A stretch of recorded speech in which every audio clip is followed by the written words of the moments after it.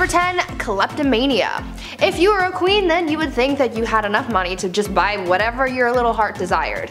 Though that may be true, there was at least one famous queen who just straight up stole things just because she could. Queen Mary, Queen Elizabeth's grandmother, was quite the kleptomaniac, and no matter how hard people tried to avoid having their things stolen by her, it just never worked. When the queen would visit someone's house, she would walk around looking at whatever knickknacks you had lying around, and when she found something that she liked, she would stand there and just sigh super loudly to get someone's attention. Much like how my dog used to sigh dramatically when he wanted food. Anyways, usually when someone heard the sigh, they knew that this was a sign that the queen wanted whatever she was gazing upon. Sometimes the homeowner would just give whatever it was to the queen as a gift. But if it was something that they weren't willing to part with, then she would either try to buy it off them or just straight up take it when no one was looking. This became such a big problem that people started hiding their prized possessions before hosting the queen in their home, but she eventually caught on to this strategy, so she just started showing up uninvited. She could not rest until she owned pretty much everything in the kingdom. Number 9. No time to dine. If I'm eating, don't acknowledge me as a human being. I sound like a pug when I eat, okay? I don't waste any time. I love food, okay? It's business. Now, if you're a queen and you eat fast, well, everybody else has to eat fast as well. This began back in Queen Victoria's time. The queen loved to feast and she didn't waste any time at all. Like, it's really fast. The way the royal family works is that when the queen is done that course or that meal, you're also done. So when Queen Victoria would smash an entire 7-course meal in 30 minutes, which apparently she could do easily, you'd be blowing on your soup still and Queen Victoria would already be telling everybody to pack it up. That's stressful. All because she could eat lots of food in a short amount of time. Also, once the queen gave a toast, you couldn't even speak. Also, once the queen placed her cutlery on the table, regardless of where you were during that course, everybody's plate would then be taken away at the same time. And the next one would then come in. I would just put my food in my pockets, you know, screw it. It's almost like when you go to all-you-can-eat sushi and you have like some sushi left over, you don't want to waste it. You're like, you know what? I'm not paying that bill. At number 8, no side bays. A bad relationship can really mess you up. Anyone who's been through a bad breakup can tell you that. Not as many people carried that pain with them as much as Catherine de Medici did back in the day. Her didn't even begin to describe how she felt, and she really embodied the pain that she was feeling after having her heart broken. She basically turned into the type of person that was like, if I'm not happy, no one else is gonna be happy either. Catherine's husband, Henry II of France, had a mistress, and Catherine was well aware of it. They had been having an affair for basically the whole time Catherine was married to Henry, and he loved his mistress more than he ever loved his wife. When Henry was on his deathbed, his final request was to see his mistress one last time, and as a final F you to her husband, not only did she deny the mistress from visiting Henry, but she literally made him die alone with no one by his side when he kicked the bucket. On top of this hatred towards her husband though, Catherine was also an absolute B-word to her daughter as well. Catherine would fight her daughter over her romantic affairs. I guess she didn't want her daughter to be like her father. Either way, Catherine got so mad about one of her daughter's affairs that when she found out about her lover, she locked her daughter away in a castle and never saw her again. Talk about a serious grudge. Number 7. Check on the dead. Funerals are pretty expensive, especially a royal one at that. It takes a lot of power to dig up and then carry these massive caskets around, which back in the day was even more exhausting. Joanna of Castile was born in 1479. Her marriage to the Duke of Austria was arranged, but she was very much in love, maybe a bit too much. Hear me out. When her husband met his fate in 1506 due to typhoid fever, Joanna would have his tomb unearthed and then opened over and over again, just so she can make sure that he was still there. Now of course I feel bad for the queen here. She was clearly not coping with his death well, but to have his tomb or casket or coffin, whatever you want to call it, to have it opened and closed over and over and then dug up and then put back in the ground, she would make people carry his body around everywhere she went. That's heavy. That is so much work, even keeping it under her bed sometimes. Ugh, I got goosebumps just saying that. That's pretty creepy. Ashes I could understand. That's like a one-man job to carry that around. But a 1,000-pound royal coffin that you have to carry 30 city blocks? My back already hurts thinking of that. No thank you. I quit. At number 6, deadly affairs. Dating is hard. If you've ever been on dating apps like Tinder or Bumble, then you know that things aren't as easy as it may seem when it comes to finding someone that you remotely like. Maybe we should take a page out of Queen Nzinga's book when it comes to dating, because it seemed like she had fun with her escapades. Well, maybe don't actually do what she did because it's actually pretty gruesome, but you get what I'm saying. Queen Nzinga from what is now modern-day Angola was a busy woman. After taking over the throne from her brother, she juggled the monarchy, wars with the Portuguese, and having a love life. The queen pulled together a harem of only the most attractive men, but because she was such a busy person, she didn't really have the time to walk into a room and choose who she was going to sleep with that night, so she came up with an alternative solution. Nzinga would have two members of her harem fight each other to the death every night, and whoever won got to sleep with the queen. Solid plan, right? Well, the winner wasn't really all that lucky for too long, because she would have the winner executed the following day. Number 5. Diamond scandals. Queen Mary wasn't the only queen with sticky fingers, it seems. The affair of the diamond necklace has sparked many conversations. France's queen from 1774 to 1792 was Marie Antoinette, and if that name sounds familiar to you, it's because she was the last queen before the French Revolution. She was also known for spending a buck on jewelry. She liked the diamonds. Now this Countess de la Motte was this young lady, a friend of the queen supposedly, who entered the French court in 1785. Now she got somebody to disguise herself as the queen, and then she acted like she was in love with this high society member, all to get her hands on this $12 million necklace.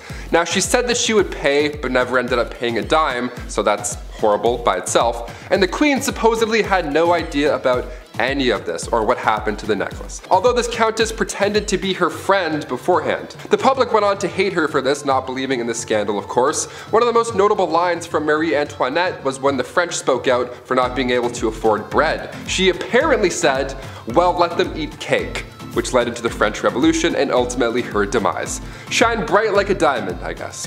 At number 4, test drives.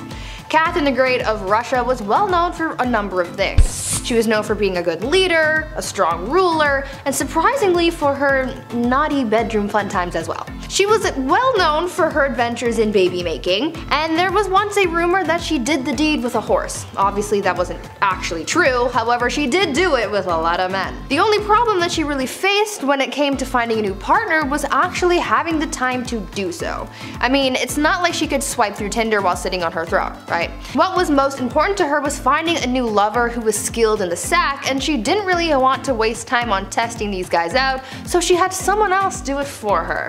Catherine had a friend take her potential partner out on a test drive, so to speak, so that she wasn't wasting her time on someone who couldn't meet her standards. Remember, she is a very busy woman. It is said that on a couple of occasions, Catherine's tester friend was caught in bed with Catherine's partner again well after the Empress was with him, and that made things a little complicated, but I imagine that they got past that.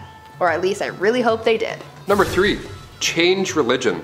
Ruling alongside the pharaoh Akhenaton from 1353 to 1336, Queen Nefertiti aka Lady of Grace aka the Lost Queen of Egypt was only 15 years old when she married 16-year-old Akhenaton. Now alongside her new young husband, she built an entirely new capital city called Amarna and ruled over what's now considered the wealthiest period in ancient Egyptian history. But when it comes to spoiled queens, or rather queens who could do anything they believe with their power, we have to mention the queen that changed Egypt's religion. Both her and her co-ruler were in a cult, the cult of the sun god Aton.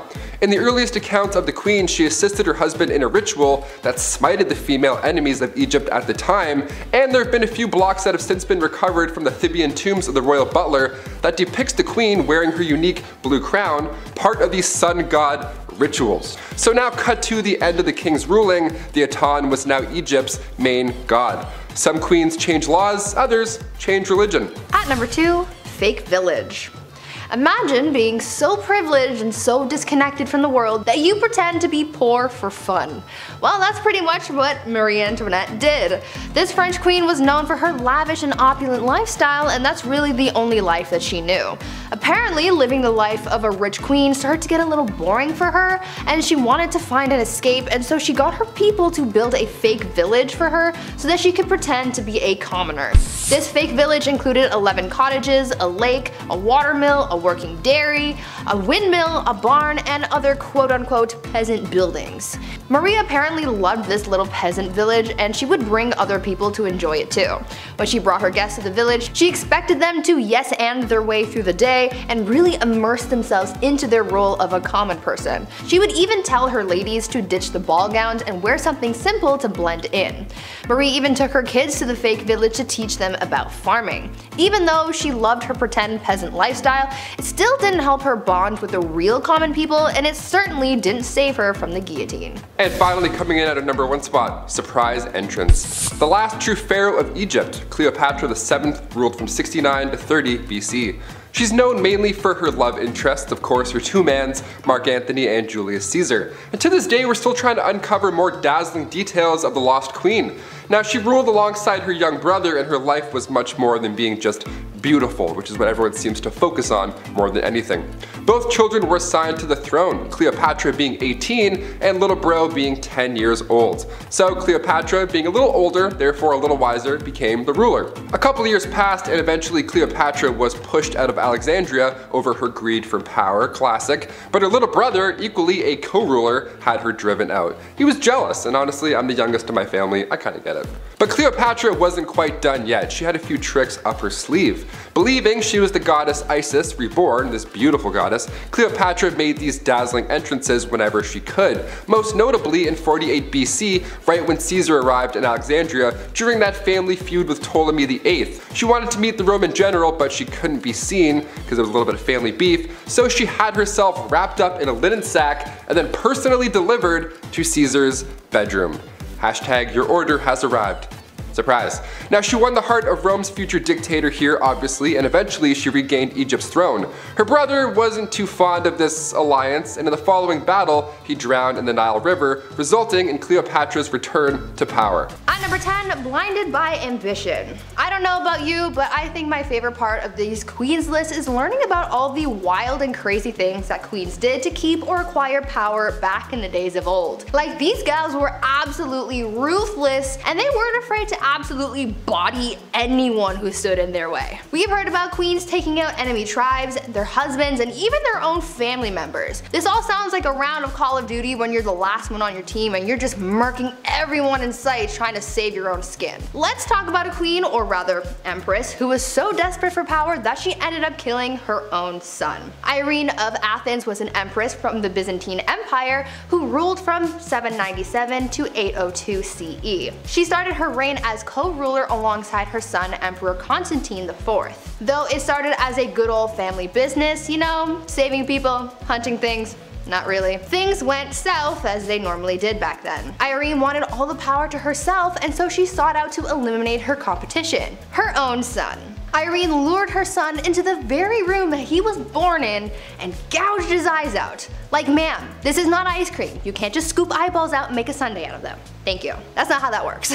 Constantine ended up dying as a result of his injuries, and since his own heir had passed away earlier that year, the transition of power ended up going to Irene, who became emperor. Yes, emperor, not empress, because she was the sole ruler, making her the first woman to do so. Number 9. Topless duels. Yeah, you heard me. Hungarian Princess Pauline von Metternich was married to Prince Clemens, but she was born in 1836 and she had to marry her uncle when she was 20 years old. So, surprise surprise, she was unhappy. Who knew? Weird, right? Since the marriage began, her husband was involved in numerous affairs. He liked going after actresses or singers, anyone glamorous or hot or cool. He barely paid any attention to her. That is until, you know, she started to have fun, live a life maybe. Yeah, once she got over this gross prince, she had a great time. She drank, she smoked, she partied, she defied convention, but most notably, her duel in the summer of 1892. She challenged another royal, a countess of the matter, to a duel in nothing but a corset. Now to this day, it's not yet determined who exactly won this duel, this corset poke off, but a princess dueling in the dark after some drinks, that should be a musical, not Frozen. Get out of here. At number 8, cross-dressing. Empress Elizabeth was quite the character, I guess you could say. Since she was a monarch, she could do whatever she wanted, and that is exactly what she did. You see, she was quite into fashion, more specifically men's fashion. The Empress believed that she just had legs for days, like Naomi Campbell, and she wanted to show them off to the world, but the only problem with that was the fact that back then, pants were reserved for men, and so So since she wore dresses all the time, no one got to see her godly legs. Well, to combat that, Elizabeth came up with a solution. She was known to hold huge parties where everyone had to cross-dress. She only did this so that it would give her an excuse to wear pants. And I mean, she could have if she just wanted to wear them on a regular day, but she didn't want to be the only woman in men's clothing, so she made everyone else dress up too. At these parties, no one looked good or really enjoyed themselves for that matter. Women complained that the men's clothing they wore to these parties were unflattering, and the men were just all over the place because they didn't know how to maneuver a hoop skirt. The only person really having a fun time was Empress Elizabeth, but I guess that was really the whole point. Number 7. 2 for 1. When you're deemed the most beautiful woman in all the realm of England and the most loving, well, odds are you're going to need 2 husbands. All that love to give, it only makes sense. Joan of Kent was named as such, and at the age 12, so gross, she was married for the first time. She fell in love with a knight named Thomas Holland. Yeah, she dated Tom Holland, the knight Spider-Man guy. That's great. He was 26 and she was 12, still gross, but they got married in secret. She knew her parents wouldn't be on board. He was broke, and yeah, he was also 26, so for obvious reasons it had to be a little hush-hush. Even in royal standard, that's a bit odd. After the wedding, Thomas had to go off to war, and he wasn't gone for too long before, well, she remarried. The son of the Earl of Salisbury slid into her DMs, and Joan thought Tom Holland's Spider-Knight was dead. Well, Thomas returned, like he did in Endgame, but they were legal issues now. Ultimately, Joan and Thomas got together and had 4 children, but after Thomas did die, Joan became the first ever Princess of Wales. So if you love someone, just, marry them. Even if the other person's still just over there, just marry them both, see what happens.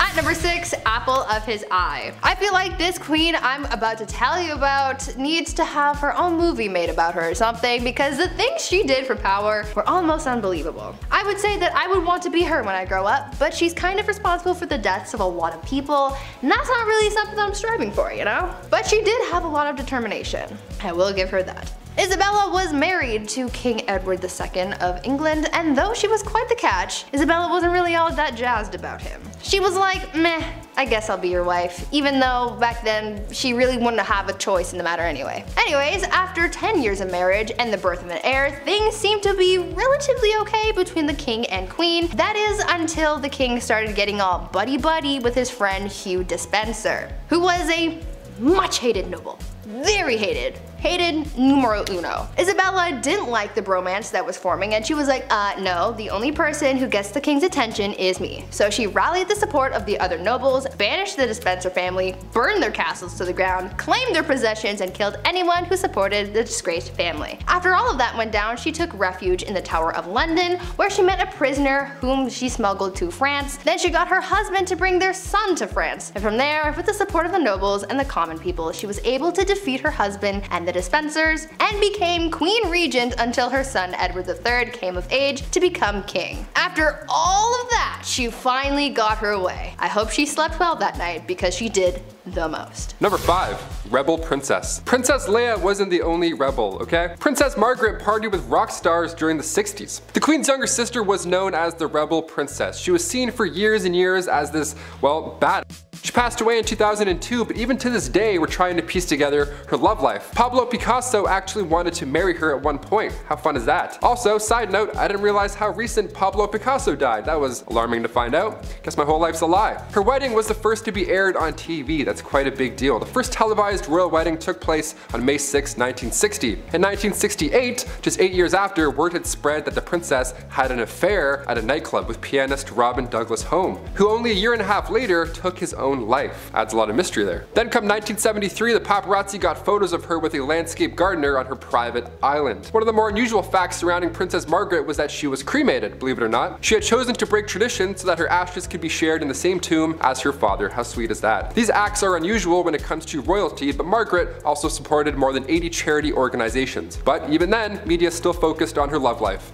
Classic. Keep it up. At number 4, Warrior Queen. Let's talk about Queen Rani Lakshmi Bai and how she became known as India's Joan of Arc. Rani was a fighter her whole life. She was raised to be a warrior and was taught how to fight. She even shared her skills with other women, teaching them the same fighting skills at a young age. She was married off to a much older man and she had a child, but she lost them both pretty early on. In need of an heir, she adopted a son and served as Queen Regent, but soon a growing conflict started, causing a lot of tension between the British East Indian Company and her people. The young queen, at just 22 years old, wanted to drive British forces out of her land, and so she organized a revolt that turned bloody very quickly. She ordered the execution of literally every British person in the region. So Bobby from down the street, dead. Mary from around the block, goner. Freddie and Harriet, the kids of that guy that you know who bought shoes off your brother, bye bye. Gone. Rainey killed every man, woman, and child in the area. But it still wasn't enough to win against the British. The queen died on the battlefield, and the British ended up winning the battle, and the kingdom fell to the enemy forces. This queen was one of the bravest and most determined women in history, and she's still remembered as a hero.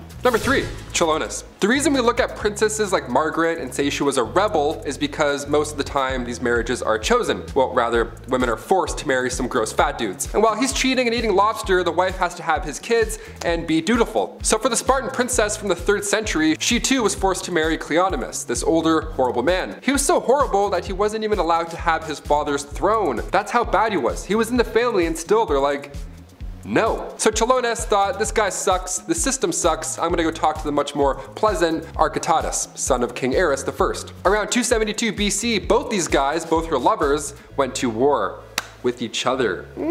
Drama. How about the tea on that? Chilonis was preparing to hang herself in case her husband won. That's horrible. Now luckily he lost, therefore the princess this time around did really live happily ever after with her other man. That's like an R-rated version of Shrek 2, what I just said. I can't believe people had to go through this in real life. That's horrible. At number 2, toxic cosmetics. The price of beauty is pretty steep. These days people spend hundreds and hundreds of dollars on makeup to make themselves feel beautiful, but back in the day makeup not only cost a pretty penny, but it also cost some serious health concerns. Cosmetics were made of a lot of questionable ingredients that you probably wouldn't find in today's products, but for people like Queen Elizabeth I, she didn't care what she was putting on her skin so long as she not only looked like a snack, but the whole damn meal. Yeah. Elizabeth had pitting in her skin from when she contracted smallpox at the age of 29, and back then, having blemished skin was a sign that God was a little cheesed with you, or that you were having some wild thoughts like thinking about the sexy time ooh. It was thought that these thoughts bubbled up from your no-no square up to your face and showed everyone that you were sinning. Anyways, to cover up the blemishes, Elizabeth wore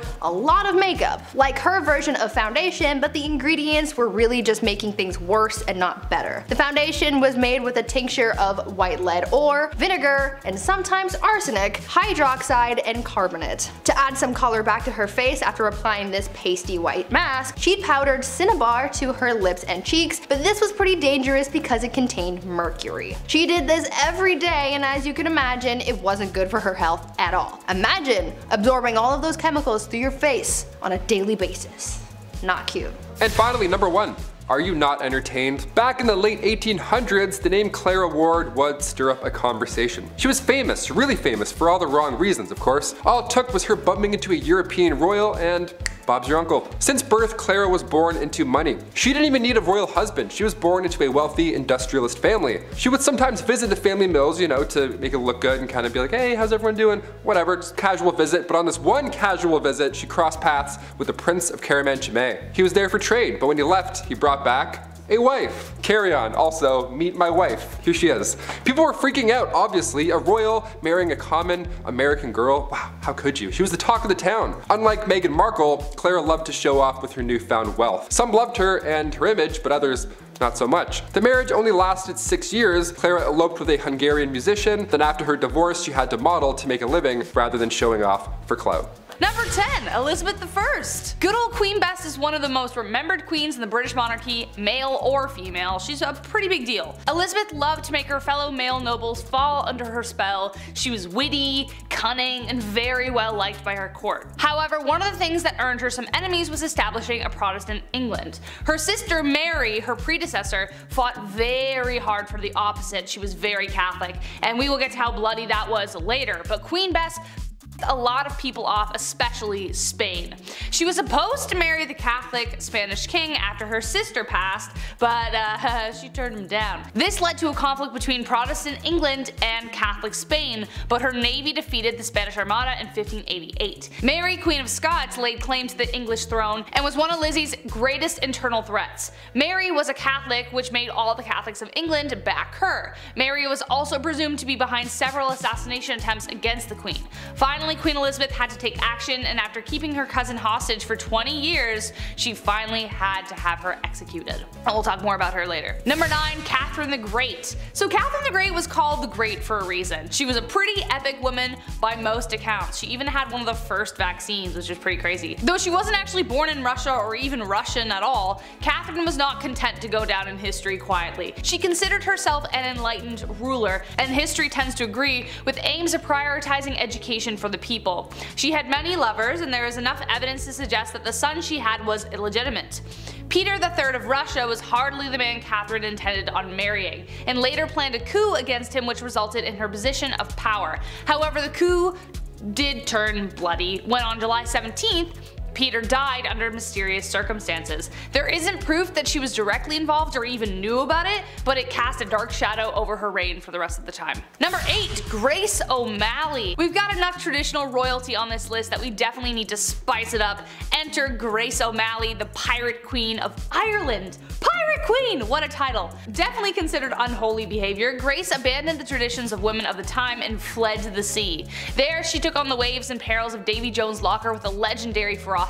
She was born into the clan O'Malley around 1530, around the time of Henry VIII's rule over England and Ireland. Clan O'Malley was a notorious seafaring clan and ruled the southern shore of Clew Bay, Achilleland, and most of the barony of Murrisk for over 300 years. Grace was really well educated and could even converse fully in Latin, Spanish, Scottish, Gaelic, and French. She was not one to be refused, and after spending years fighting the British, she finally met Queen Bess, and not only did she speak Latin to her, but she refused to bow as she was considered a queen herself by that point. Number 7. Mary Queen of Scots. I told you I was gonna bring her up.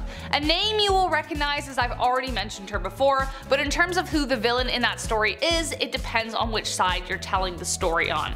Mary's story is full of tragedy, romance, betrayal, loss, and heartbreak. Unlike Lizzie, Mary was a dedicated Catholic and spent the entirety of her reign trying to gather the Catholics against Elizabeth. She had a series of marriages and relationships that led to tragedy every which way she went. Her first husband, the Dauphin of France, died shortly after their marriage. Her second husband she loved until he became a drunkard, and then she just started running things. But he was mysteriously unalived while she was 6 months pregnant. He was inside a building that exploded, but his body landed outside and it turned out he was strangled, so what happened there? She would later give birth to 2 stillborn sons, but she would have sons later on. She would have a son who would inherit the throne after Elizabeth's death, but it was due to Mary's plotting and scheming that eventually ended her in death. So she did actually plot to kill Elizabeth.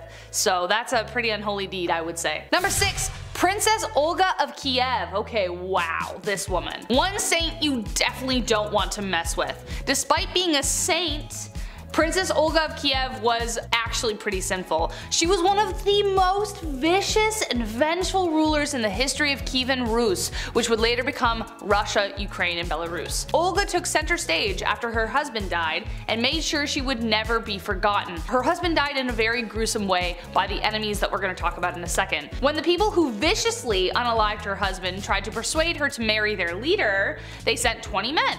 Olga told them to wait in their boats, had her men dig a ditch in the meantime, and the next morning buried the men alive. She then lied and told the king she would accept his offer if he sent his best company to retrieve her. He didn't know about all that stuff yet. When they got there, she locked them in a bathhouse and torched it. But it didn't stop there. Olga didn't stop there, that's not her style. She would later host a steak dinner with her enemies in which they were staked. Very Vlad the Impaler, I know. Then she set whole villages on fire by attaching sulfur to pigeons, and then it was just crazy. Damn, like hell has no fury like a woman scorned, let me tell you. Number 5. Queen Isabella I. The Spanish Inquisition. Pretty high up there as far as terrifying points in history go. If you weren't willing to convert to Catholicism, you were tormented, interrogated, and burned at the stake. Who was behind this awful time in history? This lady, Queen Isabella I. Technically, as she was fighting for a holy order for the Catholic Church, this can be seen as holy, but was it? Burning people at the stake because they didn't share this belief? Not cool, Isabel. She created a secular government through her reign which allowed for the monarchy to have more power. Being a pious Catholic, she made Catholicism the official religion and created a tribunal to make this happen. Secret service or a secret police that spread fear wherever they went. Her direct influence caused the Jewish population to falter for a really long time after. Number 4. Fridegund of Soissons. Okay, I maybe said that wrong, so I apologize. Kind of impressed with her rise to power. She went from slave attendant to queen. How do you bridge that gap? No idea. Boy was she ferocious. Assassination and manipulation were her main political tools. Fredegund was among a small number of enslaved women in the Merovingian household that became a queen. Merovingian was the OG Central Europe before everything got split up. She survived political dangers and retained her husband's loyalty and could persuade monks and priests to jump onto her plots with ease. She encouraged her husband, the king, to set aside his first wife and then even take the life of his second. But his second wife, Galswinda, had a sister named Brunhild who became the mortal enemy of Fredegund. She had good reason to be. Fredegund continued to do everything she could to secure her position, one assassination after the next. She was a pretty stormy lady. Number 3, Bathory. Okay. Alright, technically not a queen, I get it, but she might as well have been with the power that she had. So fight me. She's remembered as the most evil woman in the world in history, I think. I don't know. That's my opinion. Bathory was the stuff of nightmares. Elizabeth Bathory was born on August 7, 1560 into a prominent Hungarian noble family, making her practically untouchable. She married a very famous war hero who is suspected of gifting Bloody Lizzie with the skills she used to kill. After she died, Bathory became obsessed with immortality. Supposedly when one of her servants accidentally spilt blood on her and her skin appeared younger after. Bathory then began her mission of horror, luring over 650 young virgin women to her palace and brutally taking their lives. She was even bold enough to lure daughters of nobility. Before draining them of their blood, she would make them suffer in ways you don't even want to imagine before bathing in the blood itself. When she was finally caught, 3 of her servants were executed, but she was simply locked away in her tower for the rest of her days on house arrest. Ugh. Number 2, Catherine de' Medici, also known as the Serpent Queen. History colors her story as the tale of the evil queen. On one hand, she is remembered for being one of the most powerful French queens in history, and then on the other, she was blamed for the many atrocities that took place during her reign. Her regency was marked by the French wars of religion and the many games Catherine played within them. The Catholics and the Protestants, as previously mentioned, were at war, and she spent a lot of time trying to find peace. Kind of. But she was a passionate Catholic and is believed to have tried to remove a Protestant general from her son's side. When he survived the attack, she lied and convinced her son that the Protestants were responsible, so she scapegoated them. So he authorized taking the lives of their leaders. Enter St. Bartholomew's Massacre. Catherine implicated the general, which resulted in him being the first to be beaten and then tossed out of his own bedroom window. An estimated 3,000 French Protestants were taken out in Paris, but the total countrywide was around 70,000. And last but not least, Bloody Mary, actually known as Queen Mary I of England, so no, I'm not talking about the girl you say in the mirror 3 times so that she appears and you're like, wow, I'm haunted forever. Queen Mary became known as Bloody Mary due to her vicious tirade against Protestants in England during her reign. She even imprisoned her own sister, Elizabeth, who we mentioned at the beginning of this list, due to suspicions of treason. This was unfounded. She bore her father Henry VIII ill will after the stuff he pulled with the church and after having delegitimized her as his heir for a time. After Mary took the throne and married the Catholic King of Spain, she began carrying out her plan for England to become Catholic once again. In 1555, she revived England's heresy laws and began burning offenders at the stake, starting with her father's longtime advisor, Thomas Cranmer, the Archbishop of Canterbury. She burned over 300 convicted heretics, most of them being common citizens, and dozens more died in prison, hence giving her the name of Bloody Mary. Kicking off the list at number 10, Heart of Glass. Alexandria of Bavaria, the royal who believed she had swallowed a grand piano made of glass. I'm not joking, yeah, she was a princess, so not technically a queen, but this is so insane that I had to kick off this list with it. The 23-year-old Bavarian princess was quite the scholar. She was known to enjoy literature, but she equally put energy into convincing those around her that she'd swallowed a piano made entirely of glass when she was a wee child. She grew up afraid that her inner piano would shatter. We have an inner demon, she has an inner piano made of glass. So she would enter rooms slowly and sideways, I'm not kidding, to, you know, avoid cracking that personal piano problem. Just like King Charles VI, he thought he was going to break at any given moment. Saying you were made of glass was quite an uncommon delusion. The victims were more often than not royalty. They had glass, they watched this fancy material shatter in their hands all the time. No wonder, it probably scared them. There's actually a play on this glass delusion. It's called The Glass Piano by Alex Sobler. Quite recent too, apparently it's a blast. Check it out if you have the chance. We love that. keep writing plays about glass pianos. This is insane. At number 9, Rosemary's Baby. Back in the days of old, it was very important to the monarchy to have a male heir. Many kings throughout history have been known to get very upset when they weren't given a son to inherit the throne, and they put a lot of pressure on their wives to give them a boy. Why? I don't know. Boy's kinda stuck. Anyway, this probably drove a lot of people crazy, but there is at least one confirmed case of crazy baby fever from Maria Eleonora. She kept trying to have a baby, but when she finally got pregnant, everyone was hoping for a boy. Unfortunately, the odds weren't in her favor, and she gave birth to a little girl instead. People knew that Maria would get absolutely triggered upon learning of her baby's gender, so they kept it a secret from her as long as they could, but eventually they had to tell her, and Maria was pissed. She really went looking for that receipt to return that baby and get a refund or at least a store credit. When she found out the baby was a girl, the queen reacted by saying, quote, "Instead of a son, I am given a daughter, dark and ugly with a great nose and black eyes. Take her from me, I will not have such a monster." End quote. Like damn, tell her how you really feel. After that, mysterious things started happening to this baby, like a wooden beam mysteriously falling into the baby's crib, and somehow accidentally falling down the stairs. Even the nurse once dropped the poor kid onto the stone floor. Like, I get it. You're disappointed, but that's still your kid, and a lot of people aren't given that privilege, so be grateful for your spawn. Number 8.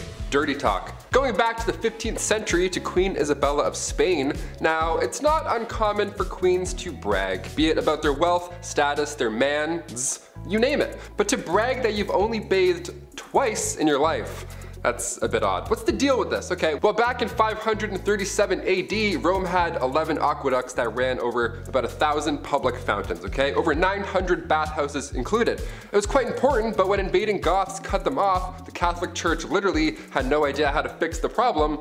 So instead they just told everybody that bathing was a sin only practiced by pagans.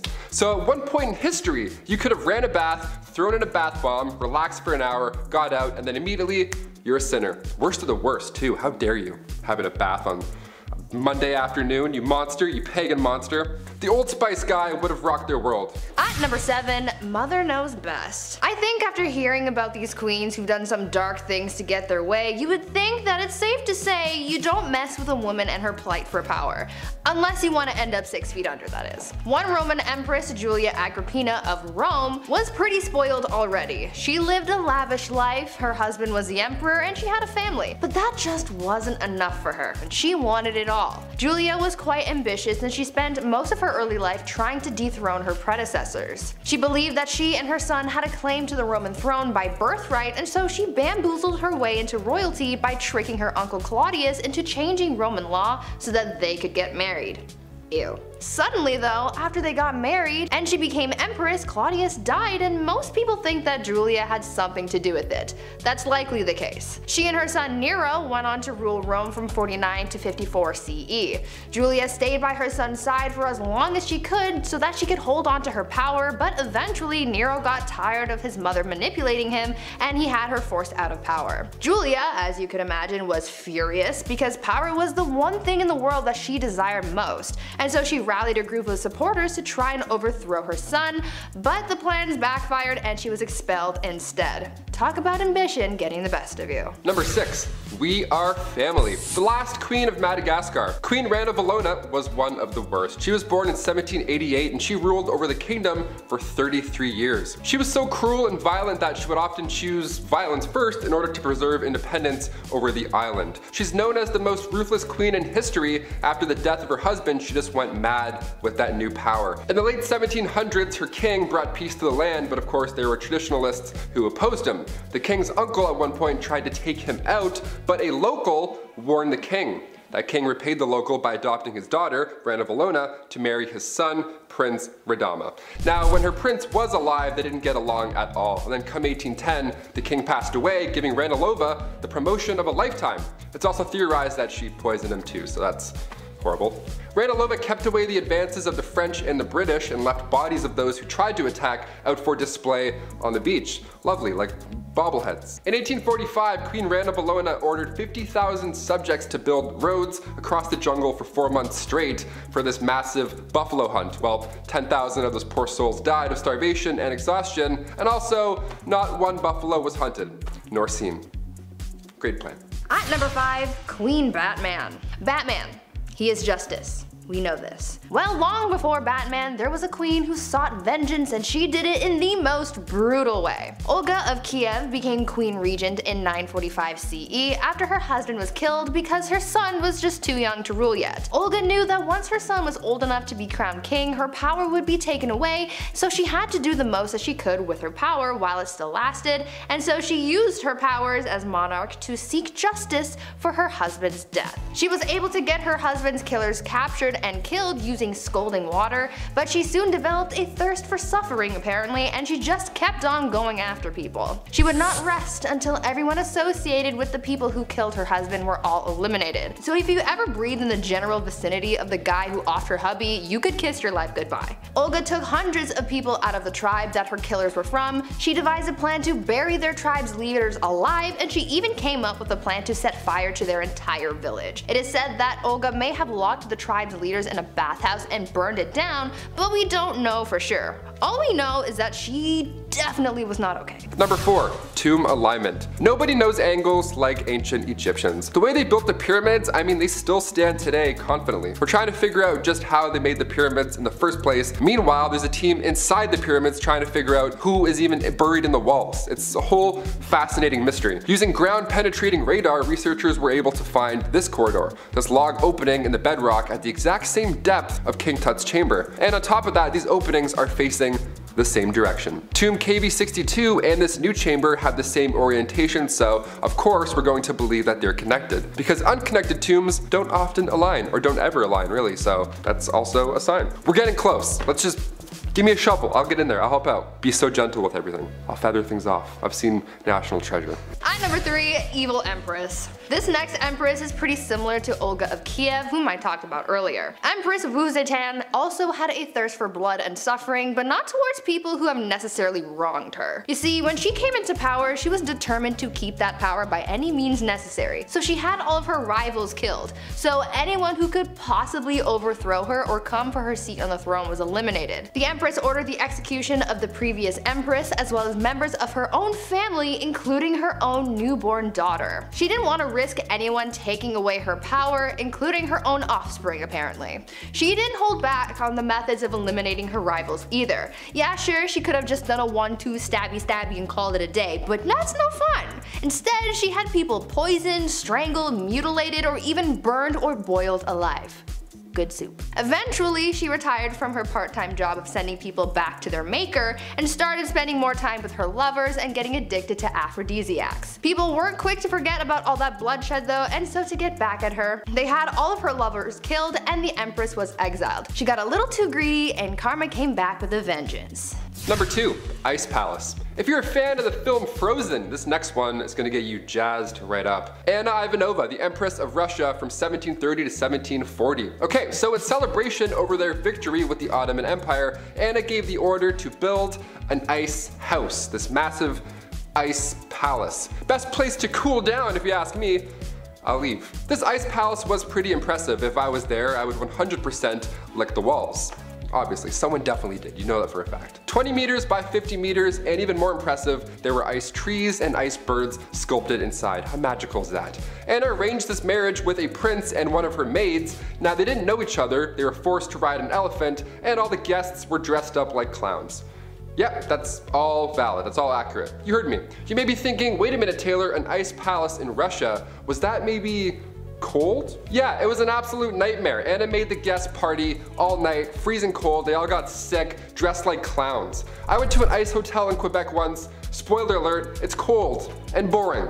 There, I just saved you $70. You're welcome. And finally at number 1, Gladiator Games and Chill. If you didn't ever have to go to work and you could just lounge around all day, what would you do with your time?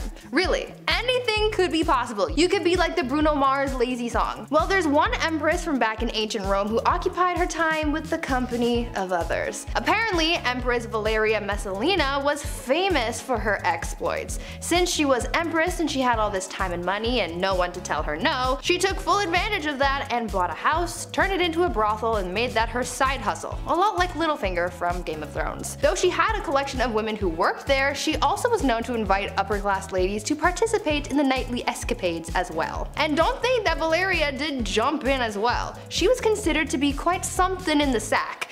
In the wise words of Ludacris and Little John, she was a lady in the streets, but a freak in the bed. The Empress was known to be such a hardcore participant that she would win games where they would compete to sleep with the most men in one night. One time she won the round after being with 25 men. One night. She did the absolute most, but at least she was having fun. Number 10. History. Ruling alongside the pharaoh Akhenaten from 1353 to 1336 BC. Queen Nefertiti, aka the Lady of Grace, aka Hereditary Princess, was born in 1370 BCE. She was born in the Egyptian city of Thebes, and she was only 15 years old when she married the 16-year-old Akhenaten. She worshipped the sun god Aten, and alongside her young husband, she built a new capital city called Amarna, and she also created a new religion, so how's that? She ruled over what's considered the wealthiest period in Egypt history. Nefertiti had 6 children, which were all daughters, which may have had something to do with why we don't know much about her today, but I'll get into that much later on. Number 9. Her death. After changing Egypt's religious and political structure, soaring to new heights as a woman in the Egyptian court, the queen just vanished, just like that. And on this video, we're going to try and figure out what may have happened to her. During the 12th year of the 17 that her husband ruled for, historical records seem to have just wiped out the queen's legacy. She was gone from everything. Many believe that she didn't actually die, but rather she disguised herself and continued to rule. The next in line after Akhenaten's reign was the pharaoh Smenkhare. Was that really Nefertiti in disguise? I hope so. That would be pretty sweet if we proved that and figured that out. I'm really rooting for that. The reason we believe that she may have disguised herself as a man is because of the female pharaoh Hatshepsut, because they ruled with a fake beard in the 15th century. It's known that they had a big traditional fake beard. It's cool. It's like kind of flashy. I kind of want one. I can't grow a beard or a mustache, so I kind of want a fake one myself. Lastly, there's a theory that the reason Nefertiti was banished was because she couldn't produce a male heir. We've gotten closer to uncovering the truth though recently in 2015, when Nicholas Reeves and Mamdouh El-Damadi found what they think is a hidden doorway in King Tut's tomb that contains perhaps the sarcophagus of the lost queen. I'll get into that shortly, but first we need to talk about her modern day origins. Number 8. Berlin bust. Perhaps one of the most popular ancient sculptures of all time was found on December 6, 1913. German archaeologist Ludwig Borchardt found this on the floor of the Royal Sculptures Workshop. This figure has some unforgettable details. I mean, first of all, she's breathtaking to look at, and the blue headpiece. These are all important. It was clear that this was Queen Nefertiti from the start. The German team split everything with the Egyptian government, so currently this bust is being held in Berlin. It draws in about 50,000 visitors a year to Berlin's newest museum, a little piece of Egypt all the way over there. We love it. Now, fun little fact about this modern bust, in 2009 there were scans done to it, technology, nice, and it's revealed that underneath this painted layer is limestone carving of a woman so detailed that you can see wrinkles in her cheeks, even a bump on her nose as well. That's like 4K Egypt, it's crazy. Back in 2016, these two artists secretly 3D scanned the bust of the lost queen and then straight up released the files online as a free download. The future is here, I guess. Also, that's a little invasive. Just scanning your head, like that's really? But 3 years later, officials decided to release that to the public, so here it is, take a look. The Queen Nefertiti 3D bust, scanned by James Bond secretly. Number 7, Monuments Men. It wasn't always a smooth ride for this specific bust. Sometimes it was a bust. I had to, why not? She spent 11 years in the private residence of Germany's expedition founder, Jacques Simon. Cut to 9 years later, that's when King Tut's tomb was discovered, a totally separate event, unbeknownst to them, connected. Howard Carter found King Tut's tomb in 1922, and of course afterwards the entire world was watching. Just a year later, her bust was finally moved to Berlin. It had a rocky go. It remained in Germans' hands throughout the entire war. Even that big ugly dude with a little mustache said that he himself would never relinquish the head of the queen. So thanks, Spittler, I can't say his name because YouTube. It was hidden in a salt mine throughout the entire Cold War. The Germans would arrive too late though sometimes when stealing rich pieces of art. Like in 1940 for example, they arrived at the Louvre and it was bare. The Mona Lisa was now in a child's bedroom. Curators had moved the pieces thankfully. But when a bust of a long lost queen of Egypt was being held in a salt mine in the town of Merkers, the Monuments Men literally saved history. When Sergeant Kenneth C. Lindsay led his team down the 35 miles of tunnel, and aside from the queen's bust, billions of dollars of gold was also found down there, all stolen from the Germans. Number 6. hidden chamber.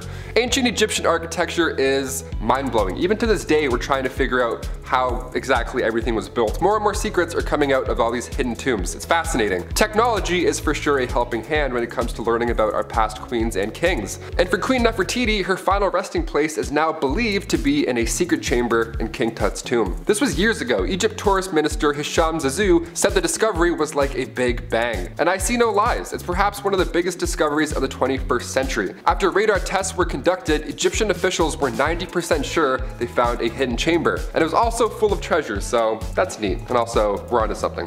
Number 5. Original plans. Another theory that surrounds the queen is that King Tut's chamber was actually meant for her. Yeah, listen to this. The former antiquities minister doesn't believe this. He strongly stands by his belief that the lost queen was one of the female mummies found in the Valley of the Kings. What's compelling here though is that King Tut passed away at age 19, so many believe his own burial chamber hadn't even been built yet, or finished at least. So instead, they used hers. But a radar survey around the tomb in the Valley of the Kings shows us this hidden chamber behind the north wall of the burial chamber. It's been said before that King Tut's chamber was way too small and there must be more. His stepmom being buried in the same tomb, well, that's certainly a start. We're on to something. Number 4.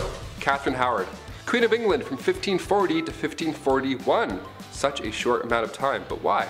Being the 5th wife of King Henry VIII, cousin to Anne Boleyn, referred to by King Henry as his rose without a thorn, he just gave her all the gifts and she was just 19 years old. Sounds great so far, but you know, because of his list, things won't end up well. Their marriage didn't even last a year until rumors, not letters or eyewitnesses, rumors started spreading about infidelity.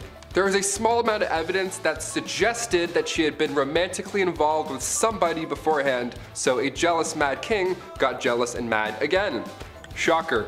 You had me at 5th wife, I don't know. She was executed for adultery and treason at the Tower Green on February 13th, 1542. Number 3. Brief ruling. The queen was the stepmother of King Tut. Her daughter was married to King Tut, so there's a handful of Egyptologists that believe that right before King Tut's ruling in the 14th century, there was this really small window where Nefertiti ruled as pharaoh. There's also a great deal of historians that believe Nefertiti was no ruler to her husband, King Akhenaten, but we don't have enough evidence quite yet to really know what happened. Hence why we're doing a mystery video on the long lost queen. Now we get it. The reason we're adamant on finding everything we can is because she literally changed Egyptian religion. Number 2. Her family. The queen's name translates to a beautiful woman has come, and given the fact that we still don't know her parentage, we have to use our national treasure brains here. A beautiful woman has come. Come from where? Well, early Egyptologists believe that Queen Nefertiti came from Syria. Back then, it was Mitanni. Her family roots are still debatable, but there's reason to believe that Nefertiti was actually Egyptian born. In fact, many believe she's related to King Akhenaten. We don't really know. The lost queen did have children of her own. She had 6 daughters, like I mentioned before, 2 of which became queens of Egypt. She may have also been the daughter of A, who at the time was an advisor for the king and ended up becoming pharaoh after King Tut's death in 1323. So we have no idea, but we're getting so close. I feel like we're like years away from finding everything we need to know, but also this last point is pretty interesting. Number 1. Sun god origins. Okay, one of the most interesting facts about all of this was the religious impact that the queen made on ancient Egypt. Both her and King Akhenaten were in a cult. How fascinating is that? They were in the cult of the sun god Aton. In the earliest accounts of the queen, she assisted her husband in a ritual that smited the female enemies of Egypt at the time. There have been a few blocks that have since been recovered from the Theban tombs of the royal butler that depicts the queen wearing her unique blue crown, so definitely her, part of these sun god rituals. So, cut to the end of the king's ruling, the Aton was now Egypt's main god. She made a new god. She convinced everyone to believe in a new god. That's incredible. We can't even decide on who's gonna win America's Got Talent. She's like trading in traditions and religions. That's wild. Kicking off the list at number 10, the Empress of Austria. The saying wrong place at the wrong time couldn't be used more in this case. Empress Elizabeth of Austria, she was sadly taken out by somebody who just wanted to attack a royal. He didn't have anything against Elizabeth per se. This man was an Italian anarchist named Luigi Lucchini, and that fateful day, September 10th, 1898, he took the Empress's life. In his own admission, Luigi stated that he had nothing against the Empress on a personal level at all. So what had happened was he intended on taking the life of the Duke of Orleans, but when Luigi arrived a little too late in Geneva, the opportunity to do so had passed. He looked at a local newspaper, saw Elizabeth, and found out where she was staying, and he waited for her to leave that hotel. That's how easy it was. People are so creepy. Keep an eye open. If you're a queen, keep your eyes open. This is scary. Number 9.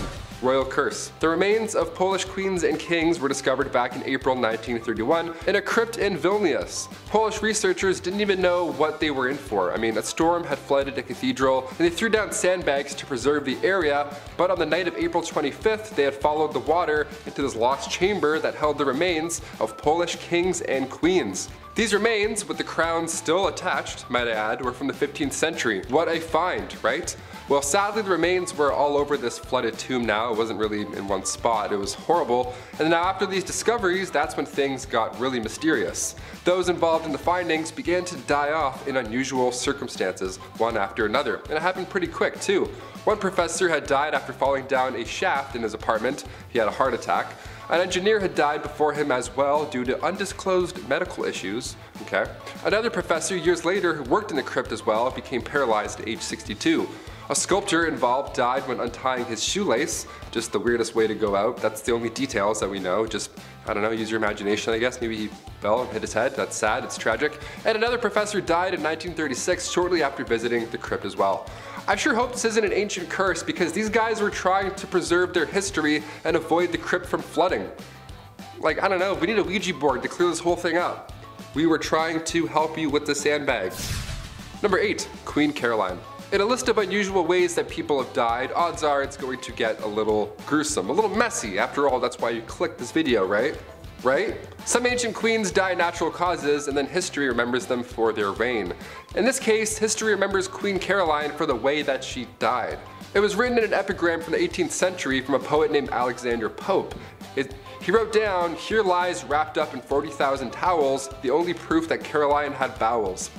It rhymes? Like, come on man, you didn't have to do this. This is horrible. That's like a prank almost. I can't believe somebody was like, yeah, write that down, that's good, that's good. Did it rhyme? Yeah, she'd like that for sure, R.I.P. Number 7, Anne Boleyn. The second wife of King Henry VIII, yes, we have a few on this list. She was found guilty of treason and she had been charged with having sexual relationships with 5 others, including Lord Rochford, aka her brother, George Boleyn. Yeah, the ancient days were a little bit odd. She had also apparently had relations with Sir Henry Norris, the king's close friend. And when I say close friend, I mean he was the groom of the stool, so they were tight. He literally would wipe his. So on top of this, Anne was also found guilty of conspiring to kill her husband.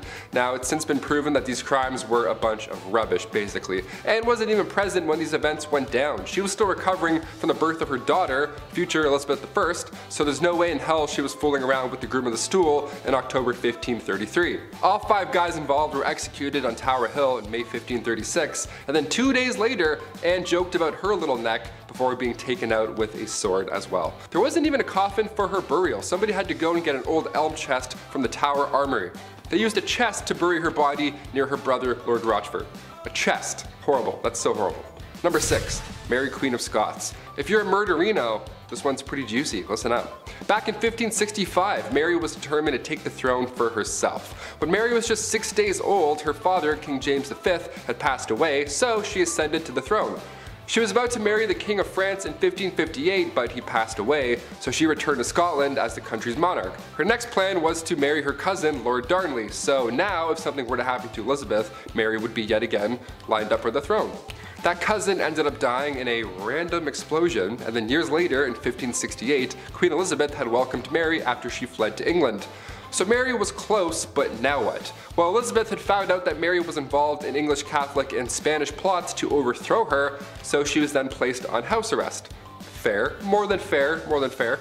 Cut to 19 years later, 1586, a letter had emerged revealing that Mary was involved in a plot to have her cousin, Queen Elizabeth I, killed. She was then sentenced to death and her head was taken off for treason. History is dark, my friends. Even if you're family, shit gets crazy.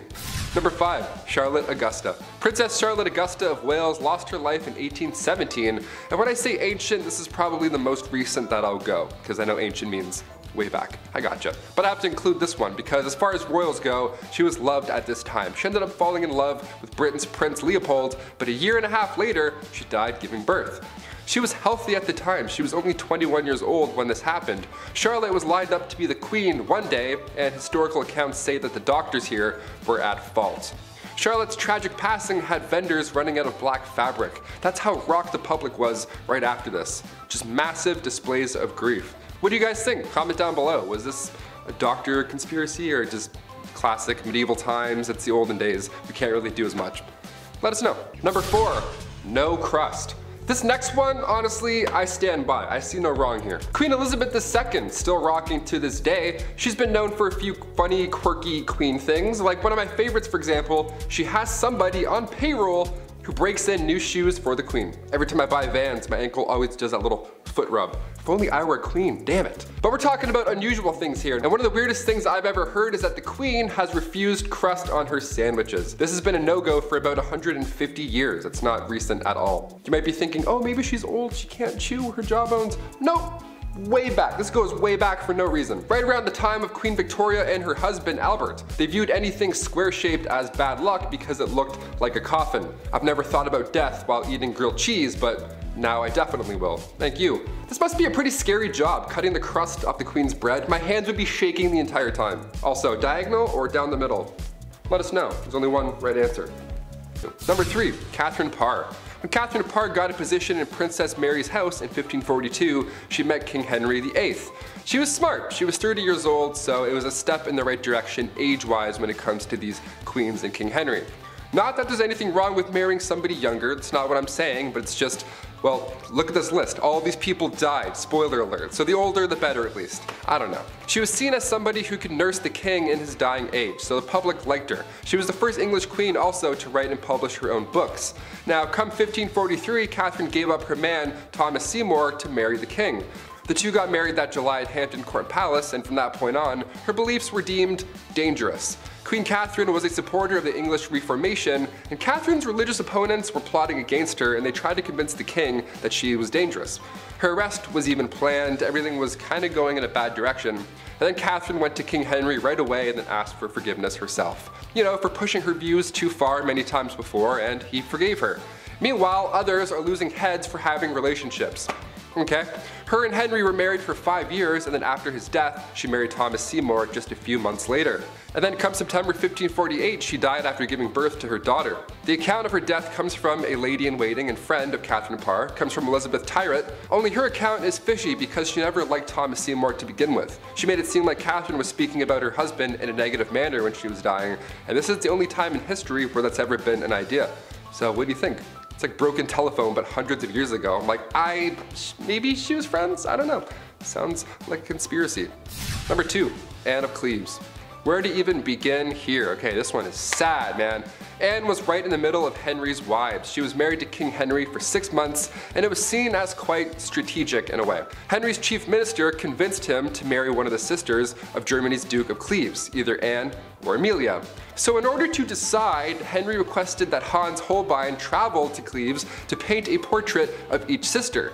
This is like the birth of Tinder right now. I'm not joking, this actually happened. This man compared portraits and then chose Anne because every man praiseth her beauty. She was compared to the silver moon. Yeah, try that on a dating site. I praiseth thou beauty, madam. Super swipe. A treaty was signed, and a few weeks later Anne arrived to England. Henry was beyond upset because she looked nothing like she did in her portrait. Yep, real life, this is what really happened. He tried to stop the wedding because of this, but it was too late. They had to follow through, and they got married on January 6, 1540.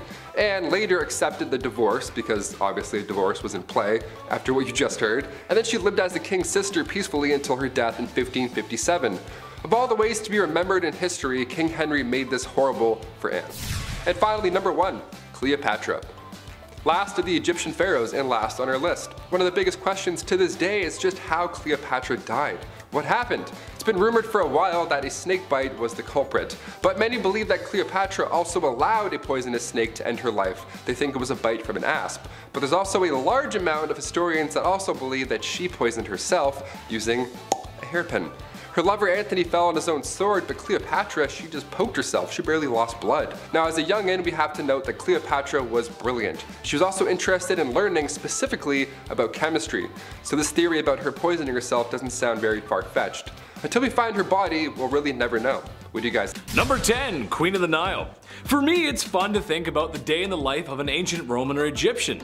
I can only hope it was as beautiful as textbooks, movies, and video games make it out to be. But something that I find interesting is that the Egyptians were using makeup all those years ago. Yes, that's right, Cleopatra, being the bougiest of all the queens to ever grace our presence, or at least so Elizabeth Taylor would make me think so, had her fair share of makeup use. However, something that may not be fit for a queen was the Egyptian eye glitter. Oh boy, here we go. To achieve this, colorful insect beetles were crushed up and added to an applicable powder, where you would then brush that on your eyes. Look, bugs don't gross me out, but I don't exactly know if I'd want that all up in my business. To be fair, we shouldn't be grossed out because, I hate to tell you, but there's some products we still use today that might have a cup or two of bugs in it, just saying. Number 9, Royal Bite. It would be difficult to specify a queen who had this done, as there are probably simply too many, and it's more of a, well, service I guess than a product, but hear me out. Something I'm just extremely fascinated in and frightened by at the same time, taking place in Africa, Asia, and the South Pacific Islands. Your dentist's worst nightmare. Teeth sharpening. Ooh. Considered to be a thing of beauty. Many women, and even recently, have undergone this process of jungle dentistry. I for one cannot judge someone else's culture. However, I can judge the experience of acquiring such a look. And I know that just can't be fun. You ever get a cavity removed at the dentist and buddies just drilling into your tooth like John D. Rockefeller looking for some oil? Okay, well imagine someone filing your teeth down like a high school woodshop project. Yeah, no thanks. I get shivers just thinking about it, and all that blood and the powdered teeth just piling up in your mouth, and there's no suction thingy? Nah, that's just the worst, man. Nah, that ain't it. I talked to the chief, he's a dentist. That ain't it. Number 8, shampoo. What's better than having a hot shower after a long day and just rinsing off the woes of the day? Honestly, it's one of my favorite things. For me, a nice hair wash feels good with my favorite shampoo, and because I'm a guy, my body wash, shampoo, and conditioner are all the same product. It's what we do. However, queens of the Inca civilization had more lucrative beauty products, to say the least. I say product because this was a process. What am I talking about? Fermented urine. What else, of course? Yes, that's right, the Incas' favorite way to combat those dry scalps was the forbidden lemonade. That's just gross, don't drink that. They would have clay pots filled with the golden broth, and then it was cast aside to really let those flavors come together. Or at least I think that's what's happening. That's something a chef would say. Anyway, once it reached the desired level of fermentation, it was then used to clean hair. Oh man, what a way to make a queen stay fresh. Just message to the Incas, just stick to soap, man. Don't do that. Imagine just like having it it feels so good. Oh, it smells great. I love this. This is fantastic. This is so great. I love this. Number 7, Empress Irene. Kings, queens, emperors, and empresses. Chances are these folks are related. It's a family thing. E mia familia, you know what I mean? It's how it goes when you're the king, and you need a son to continue the lineage. Even though, I would like to argue that if you're gone, you're gone. So who really cares who's taken over? Just my opinion. Speaking of eye gouging, oh wait, I didn't mention that before. I made a segue, but okay, that's alright, bad segue. Well, the topic of discussion here is Empress Irene. Basically, her son was taking too much power for himself. She was losing hers, and yada yada, and his eyes were gouged out from 2 guards ordered by his dear, sweet mother. Can you blame her though? I mean, come on, he was threatening her rule. She worked so hard to get there. The chief was just silent on this one. Chief had no words for that one, guys. No words. Number 6, cowboy action. Okay, not exactly a queen, but pretty close. Hear me out, guys. Sarah Winchester was the widow and the heiress of the Winchester rifle fortune. This included $20 million and 50% of shares of the company. Man, I wish that was me. And in case you didn't know, the Winchester Rifle Company was responsible for making guns good when a lot just weren't. And that model of rifle unfortunately took a lot of lives, so it's said that the Winchester Mansion was haunted by the ghosts of the poor souls who found themselves at the business end of a repeater. Sarah allegedly was missing a few cards from the deck. All 6s and 9s, just a little crazy. So in her craziness, it's fair to say she spent some time with a Winchester rifle or two, which is quite a scandalous product for a queen who thinks she's seeing ghosts. Plus, women back then, besides Annie Oakley, weren't supposed to handle things like that because it was the 1800s and men were just really mean and stinky, and come on guys, give her a break. Ain't that woman can't shoot a gun? What are you talking about? Number 5, toxic eyes. It's no mystery that beauty products today can be filled with all kinds of lovely chemicals that make you look great. And there's tons of products from the past that could be labeled as scandalous. Well, how about putting literal poison in your eyes? Yes, that's right. Back to the women of ye olde Europe. The very same queens with the pale skin wanted eyes that sparkled. How to achieve this? Well, you just put drops of belladonna in your eyes, which, if you didn't know, is poison. Like, just straight up poison. It's bad. It would dilute the eyes, and that was considered beautiful. If you think that sounds like it's bad for your health, that's because it is. Long-term exposure to the belladonna drops would lead to blindness. Yeah, kind of a trade-off there. Good looking eyes, go blind later. Yeah, no thanks. Number 4, the neck stretcher. No, that is not a WWE wrestler or finishing move, although it really sounds like one. It could be. No, this is something I've always been fascinated with, really. It's just kind of out of this world. I'm talking about neck rings from some African and Asian cultures. Basically, over there in some cultures, the more a woman looks like the Kaminoans from Attack of the Clones, the better. And that means it's time to stretch the neck by slowly placing rings around a young woman's neck until it grows.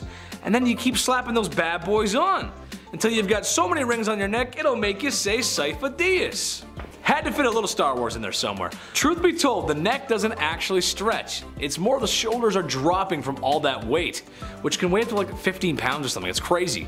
And if common folk take part in this lengthy procedure, the most beautiful of queens certainly did too. Number 3. This makes no sense. Look, with all the crazy, super awful, weird things that humans have done, at least most of the time in my opinion, there's a method to the madness. Poisonous eye drops do make your eyes pretty, sure. The urine shampoo does get rid of my dandruff, okay. But with this one, I mean, there's just no way. It just doesn't make sense. And I would have no idea how to present this to royalty, especially the Queen of the Nile. Toothpaste made from mice, yes. Just how though? It doesn't make any sense. Like, how is a mouse supposed to make your breath feel fresh over some herbs and nicer smelling things? Basically, you cut the mouse in half, like that's a normal thing to do, and then you put that in your mouth. Also, have you ever tried catching a mouse? That's not easy. Is there a mouse farm? So many questions. To me, it's just a really bad look to have the queen swishing around half a mouse in her mouth like some of Listerine's finest mouthwash. Ugh. Number 2, blondes have more fun. I don't know if that's true or not, but it's a popular hair color, and believe it or not, I used to have natural blonde hair, like super blonde. And then Harambe left this plane of existence and my hair got darker. Cause life got darker. Now all I want to do is listen to MCR in my room and write in my journal about how nobody understands me while MTV plays on the TV my parents bought me in the background. Some people want to go blonde. This was true of royal women in ye olde times. So time to reach for some good old-fashioned hair dye right off the shelf, right? Let's read the ingredients together. Water, oh, that's good, okay. I got a water. Lead, well, I got tons of that on my face already, so that's fine. And what is this, sulfur? What? Yeah, that's right, that's sulfur. Imagine slathering that stinky goodness all in your locks. This was something that the highly esteemed Tudor women actually did, or at least tried. I feel like you need a whole truck of this stuff to work. But then again, the smell. That's not how a queen should smell, is it? It's not right now, you shouldn't. It's not. Number 1, the Canary Girls. When Great Britain was at war, the Queen was a symbol of their freedom and democracy. True British strength to keep on carrying on. So the next time the Queen goes to visit a munitions factory to cheer on the women who are working hard day and night for the war effort, she might want to keep her distance.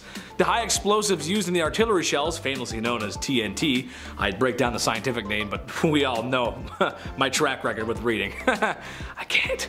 It is a very volatile substance, but not just for the explosive capabilities, but it's also toxic. Yeah, I didn't know this, I learned this. Very similar to the Radium Girls of the same fate. TNT with enough exposure can turn skin and hair a yellowy orange color. Now, we can't have Her Royal Majesty showing up somewhere looking like Big Bird, can we? To avoid being a literal blonde bombshell, perhaps stay away from the factory, Your Royal Highness. Number 10, moving in. I don't know about you guys, but when I think of Old Blighty, I think of royal prestige.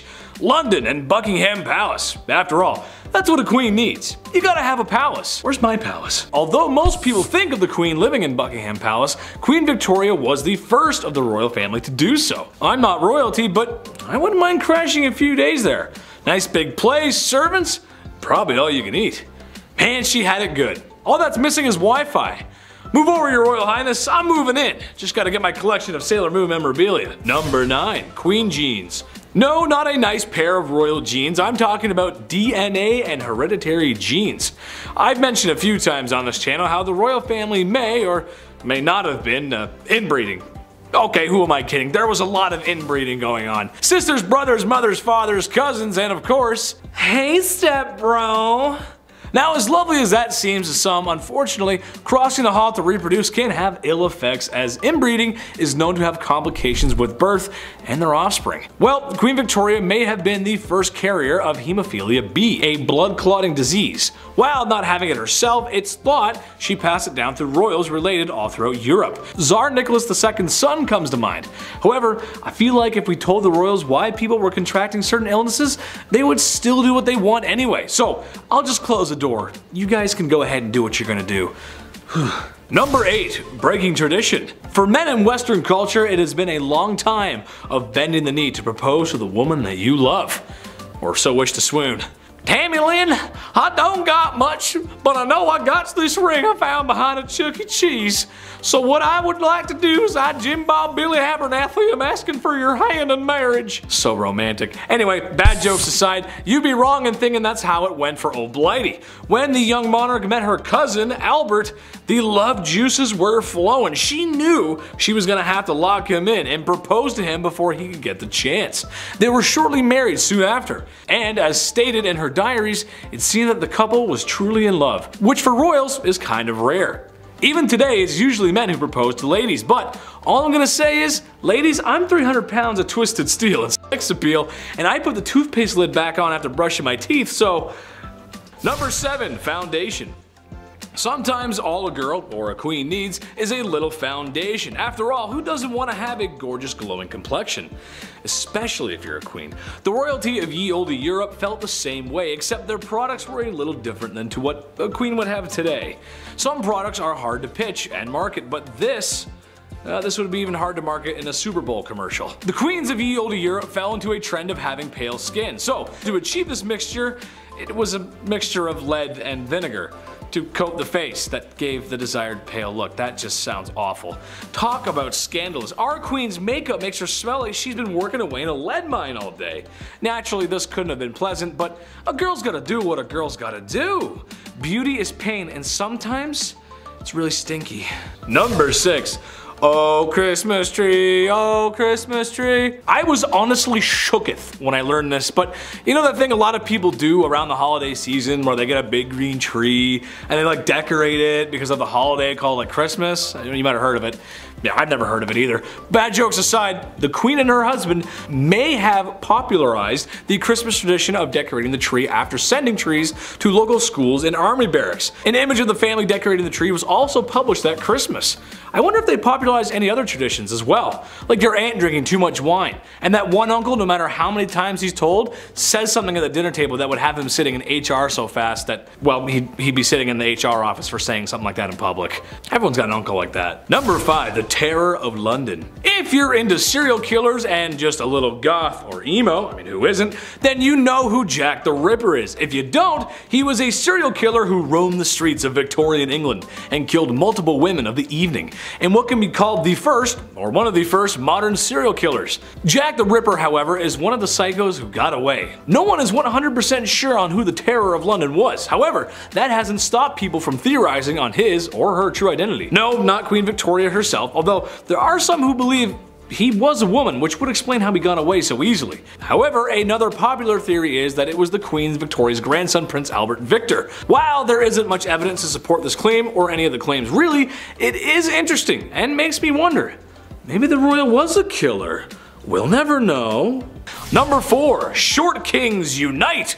Even though I'm a semi-charming and moderately handsome internet host, I suffer from an illness a lot of men do. I suffer from shortness. When the Lord was making me, he just put a few extra drops of cute in the mix. And then there was no more room for my legs to grow.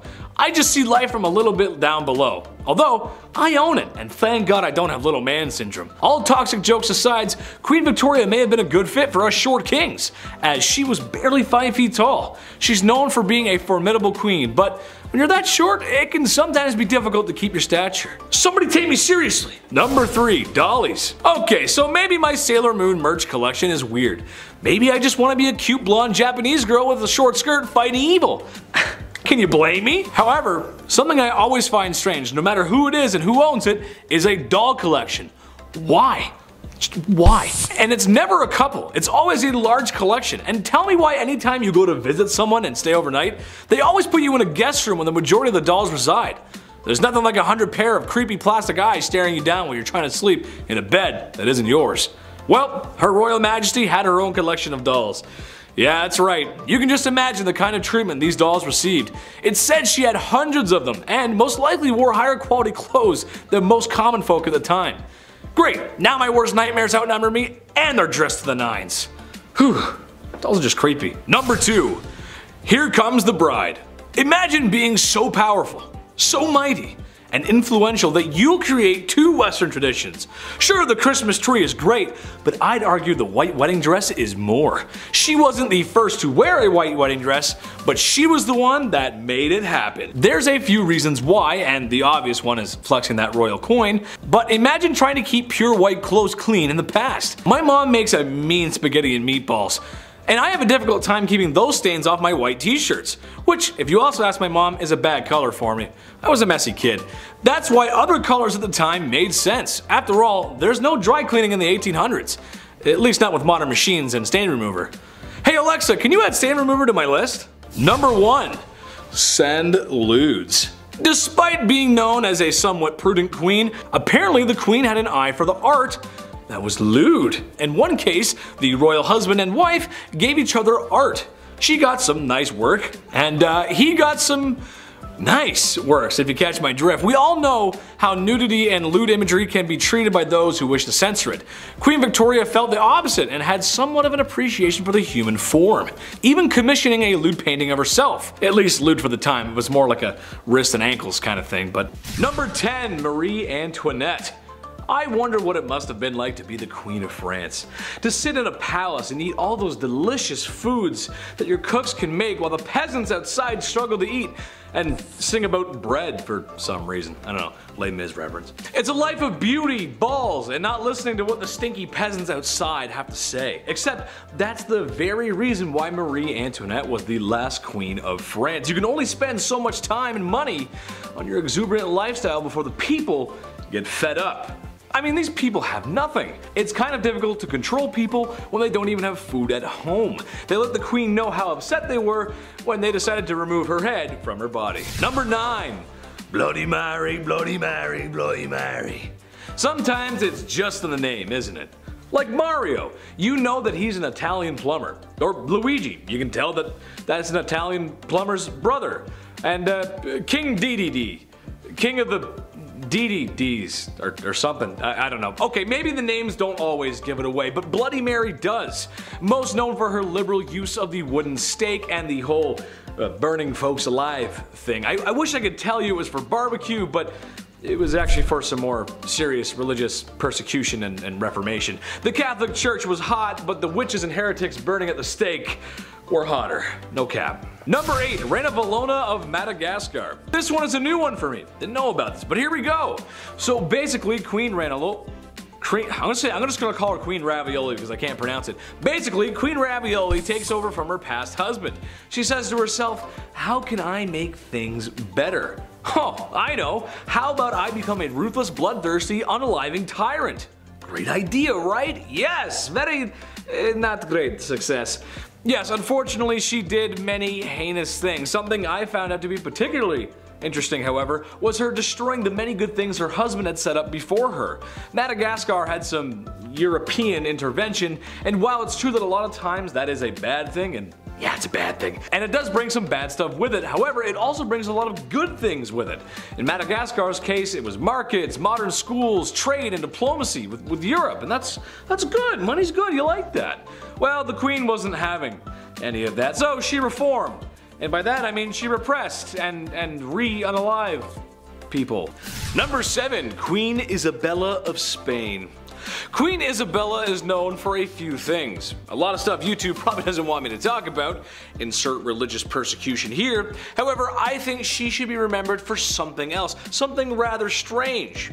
When I was a kid, I would run around outside for hours, oftentimes ending up in the mud. My mother would always say, "It's time to hose you down, son." And she wasn't wrong, because I probably needed a good hose down. Now, regardless of how much dirt was behind my ears, I didn't want to wash. I was this big stupid kid, can you blame me? I was proud of the scruff, but that's because I was going to have another wash most likely within the next 12 hours. I always got hosed down at some point. Queen Isabella, however, boasted to others that she only bathed twice in her life. Sweet Lord Mary Mother of God woman, that is not something to boast about. Due to some water access issues, the Catholic Church was like, baths? Who needs them? You know what? Baths are sinful anyway. Being so close to God, so she doesn't bathe. Cleanliness is next to godliness, except in that time period where not bathing means you're actually closer to the big JC upstairs, so that's how it goes. Number 6. Fu Hao. Another woman in history married to a man in the stinky patriarchy. Worst! Except Fu Hao didn't want to be wife 57 of 64. She wanted more than that. And to be honest, I think that's fair. You go, girl. Who wants to be wife 57 of 64? Maybe some people in Utah, I don't know. What's maybe slightly more unholy than having that many wives is going on an epic military campaign and raging war in the Shang dynasty. A warrior queen, if you will. We know some of this history based on her tomb, as she was buried with ceremonial weapons, knives, blades, swords, some dogs, some human sacrifices, gold, money, jade, and lots of other valuable goodies. Just makes you want to loot all the stuff in there, doesn't it?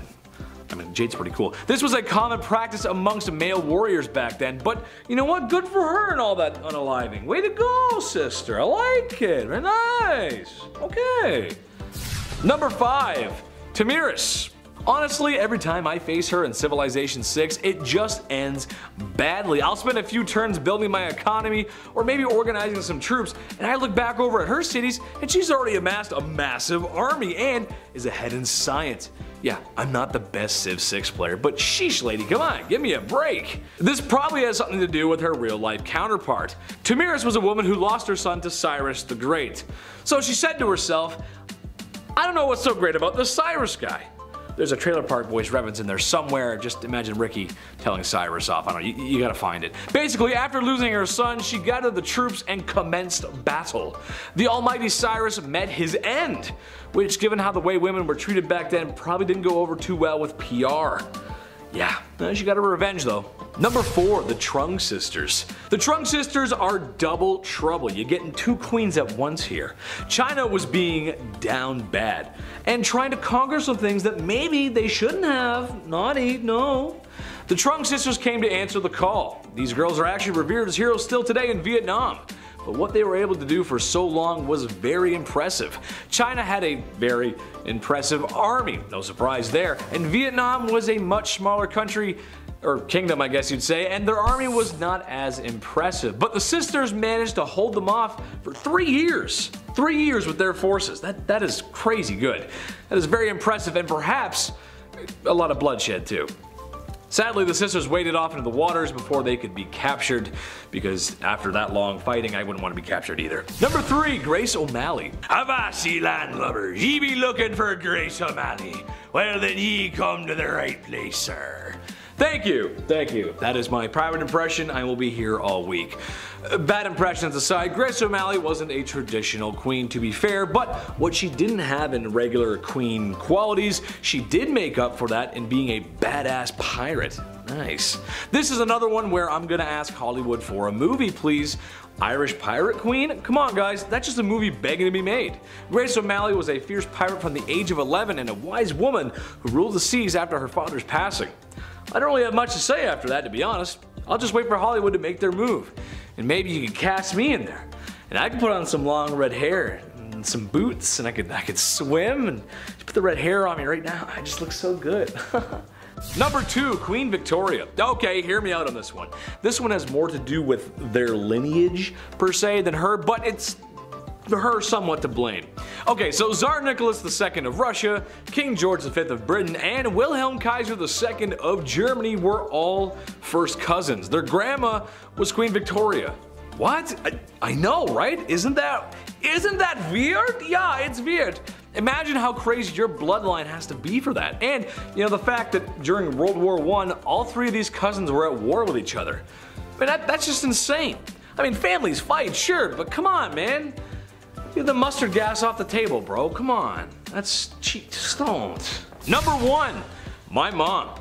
My mom, I love her so much. She's the best. But man, sometimes, she's so unfair. I had to do chores when I was a kid, and I had to put down the toilet seat, and worst of all, she made me put the little toothpaste back in the tube when I was done with it. I mean, come on, right? Not like she ever did anything for me, like birth me, feed me, raise me, clothe me, and love me unconditionally. And now I gotta make my bed? This is the worst day ever! I'm sure no other cute boy with blue eyes like me ever had this problem. Number 10. Queen of hating her daughter. Starting off this list with a bang would have to be the utterly despicable Maria Eleonora of Brandenburg, the Queen of Sweden. Queen Maria here seems to be guilty of the crime of attempted delifing. That's a pretty crazy thing for a queen, but it gets even crazier when you find out it was her own daughter who she tried to do this to. For some reason, when the queen gave birth to her daughter, who she wanted to be a son, she instantly thought of her sweet, innocent little daughter as a dark and ugly monster with black eyes.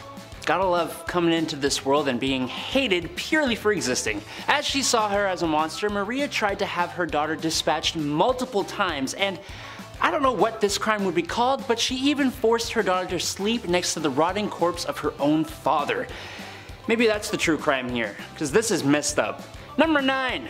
Don't mess with the Empress. The only powerful female emperor in the history of China has got to make you extremely ruthless, simply because you are a target and you would have needed to work to get to where you are. And you know what? Wu Zetian, who ruled during China's Tang Dynasty, was quite ruthless. She took her position of power by force, and she slayed many people in order to do so. But she didn't stop there. She committed more acts of slaying throughout her rule as well. And I don't mean like slay queen, although that does really work for this list, but no, she slayed people. And we don't support that kind of criminal behavior, even if you are above the law. To make matters worse though, it is reported that even her mother and grandchildren fell onto that list of victims, all because they were against her. Truly a ruthless queen. Number 8. Mommy issues. Empress Irene of Athens ruled between 797 to 802, and she co-ruled with her son for 2 decades before leading it all by herself. That's not a crime, but how she did so was a bit more, I don't know, just a little outside the realm of legality by today's standards. Her son, Emperor Constantine VI, was not a popular emperor, and the empress was quite an ambitious and greedy woman. She wanted full control of the Byzantine Empire, and to do that, with the help of some political allies, Irene led a conspiracy against her own son. Poor parenting skills if you ask me, but hey, the two actually made up and were at least somewhat civil. That is until Constantine divorced his wife and married his mistress, turning the people against him and giving Irene the opportunity to lead another conspiracy and then have her son's eyes gouged out. Yay! Number 7. Ranavalona. I honestly didn't know Madagascar had queens or kings. That's not because it doesn't make sense, I'm just dumb. Thanks to me being a young child, I thought the only royalty Madagascar had was King Julian, you know, like the lemur. King Julian! Like that King Julian. But they did have kings and queens, and one of these queens was pretty damn brutal.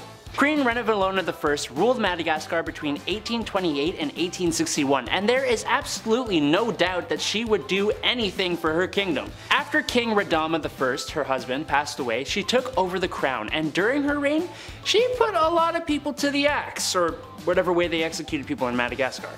Her uncle was one who met the sticky end to protect her power. But some records state that Ranavalona ended her own mother's life by subjecting her to starvation. Ranavalona sent her mom to her room and didn't let her have dinner. Or any meals, really. That's never okay, and would get someone like us charged under the law with something. I don't know what exactly it would be, but it'd be something. Number 6. Pretty firmly against cheating. Not to be weird, but I can kind of see where this queen is coming from. At first I sort of get it, but not later on, just at first. Henry II of France had a lifelong affair with his mistress, Diane de Poitiers, and even while on his deathbed, he begged his own wife, Queen Catherine de Medici, to allow him to see her. Kind of really disrespectful to your wife, but I guess he loved his mistress too. I'm kind of confused on the morals of this. However, the queen was not confused on the morals and didn't give in to his plea.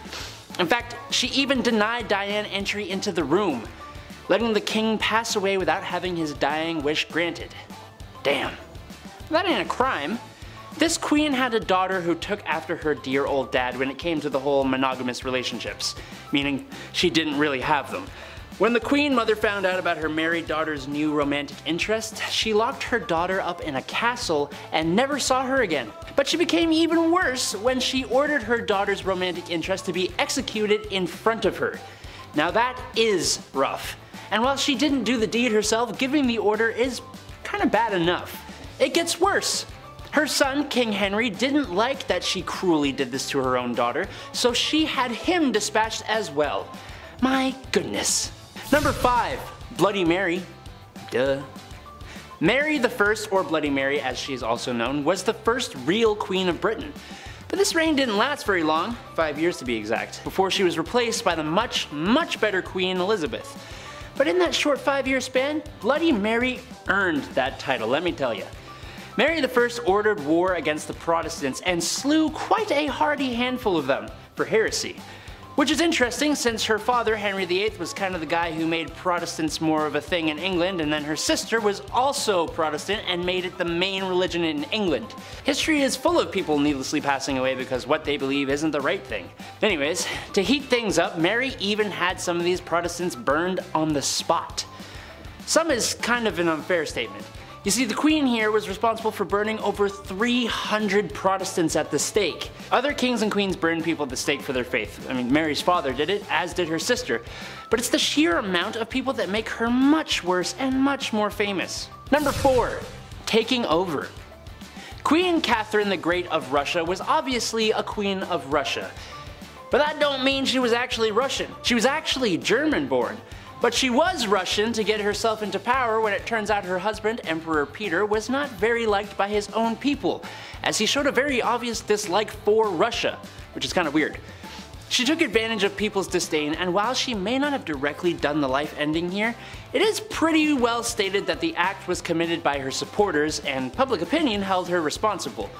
She was called the Great, but it seems she was actually kind of the absolute worst, even if she was a strong ruler. She does look very proud of herself in a lot of her paintings though, which, I mean, she overthrew her own emperor husband and became ruler of a country she isn't even native to. So like, yeah, I guess, good job, I think. Number 3. La Loca de Loco. Finally, a queen not on this list for ending other people's lives. No, Juana La Loca was far worse than that. Not to be insensitive, but Juana La Loca was loco. She was the Queen of Castile from 1504 to 1516, and she suffered from various mental disorders. After her husband died in 1506, her father buried his body, but that didn't stop La Loca from opening the tomb and caressing her husband's non-living body from time to time. Ultimately, she even ordered people to dig up the body fully, and she would kiss her deceased husband's feet. Sorry, excuse me, I need some water after that. That's disgusting. That's a lot. Oh good, we aren't done. Of course not. No, apparently, Juana would also carry his coffin everywhere with her and even kept it under her bed. It wasn't until years and years later she allowed his burial outside her window, finally. Look, I get loving somebody, but dear lord, imagine what she was like when he was alive. Stage 10 clinger, 100%. Number 2, let them eat cake. How about a queen that caused a whole revolution? That's gotta be a good one. We have almost all heard of Marie Antoinette. She was well known for splurging on things she shouldn't have and the countless affairs and scandals she was involved in. Like the scandal of the necklace. Countess de la Motte pretended to be the queen's friend and entered the French court in 1785. She fooled a member of high society in believing that the queen loved him, even going as far as to hire a lady of the night, disguise her as the queen, and convince the poor guy that Antoinette wanted to purchase a diamond necklace that cost 1,600,000 livres, which is almost $12 million by today's money. The amount of sheer greed and debauchery that happened while she was around made her own people rise up and fight back against the unfairness of the French monarchy. Good job, you made your people hate you, cause y'all ignorant. Number 1. Countess not Dracula? Born in Transylvania, because of course she was, in 1560 Countess Elizabeth Bathory of Hungary was a Hungarian noblewoman. But more than that, she was an extremely infamous serial slayer. She used her position of power to defend herself from ever having to suffer the consequences of the heinous crimes she would commit. Okay, well, name the crimes, Adam. Okay, I will. Elizabeth spent years slaying servants and peasants just because she wanted to and enjoyed it.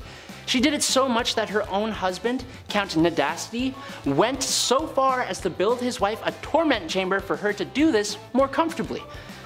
Great husband, horrible person. Elizabeth also had a nasty habit of actually feasting on her prey. She would often bite and eat chunks out of them while they were still alive, and in one case, she may have even forced someone to cook and eat some of their own body.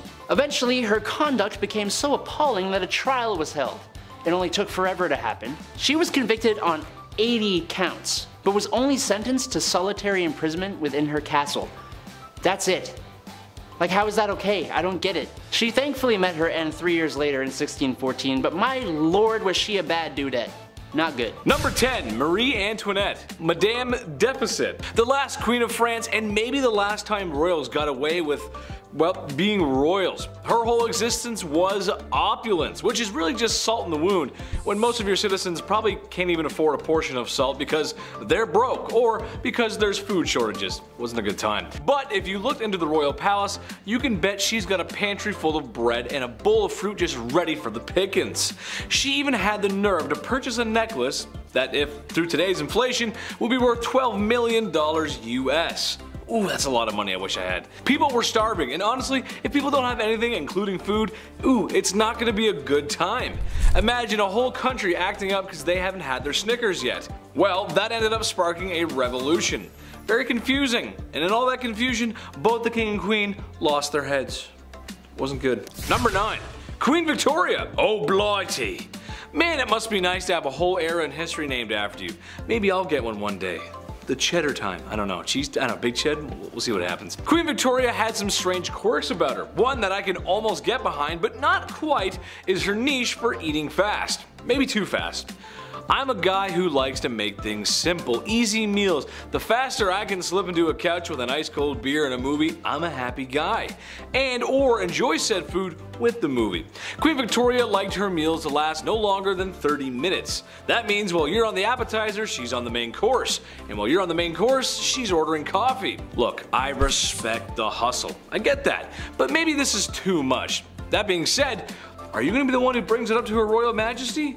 Listen, if you want to see tomorrow's 5-minute brunch, you better keep it to yourself. Number 8. Cleopatra.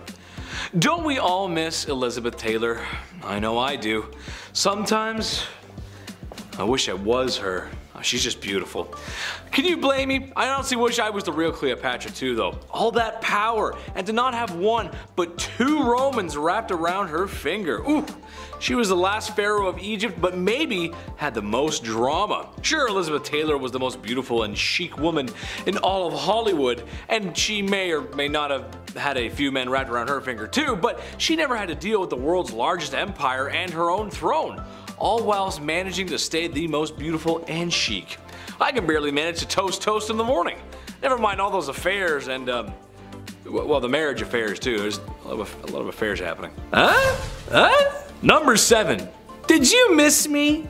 Queen Victoria was a leader. She held a lot of power, and that means people sometimes got a little crazy and wanted to remove her from such power. So for Queen Victoria, it should be no surprise, however uncouth it was, but she had multiple assassination attempts on her life. A lot of which were people firing shots at her carriage for some reason with a pistol. And a lot of these attempts leading people to being declared insane. And one specific amateur who tried multiple times to end the royal and failed every time. 8 times to be specific. I feel like after the first 4 times when the guard saw this guy approach, it was like, oh, man, this guy again.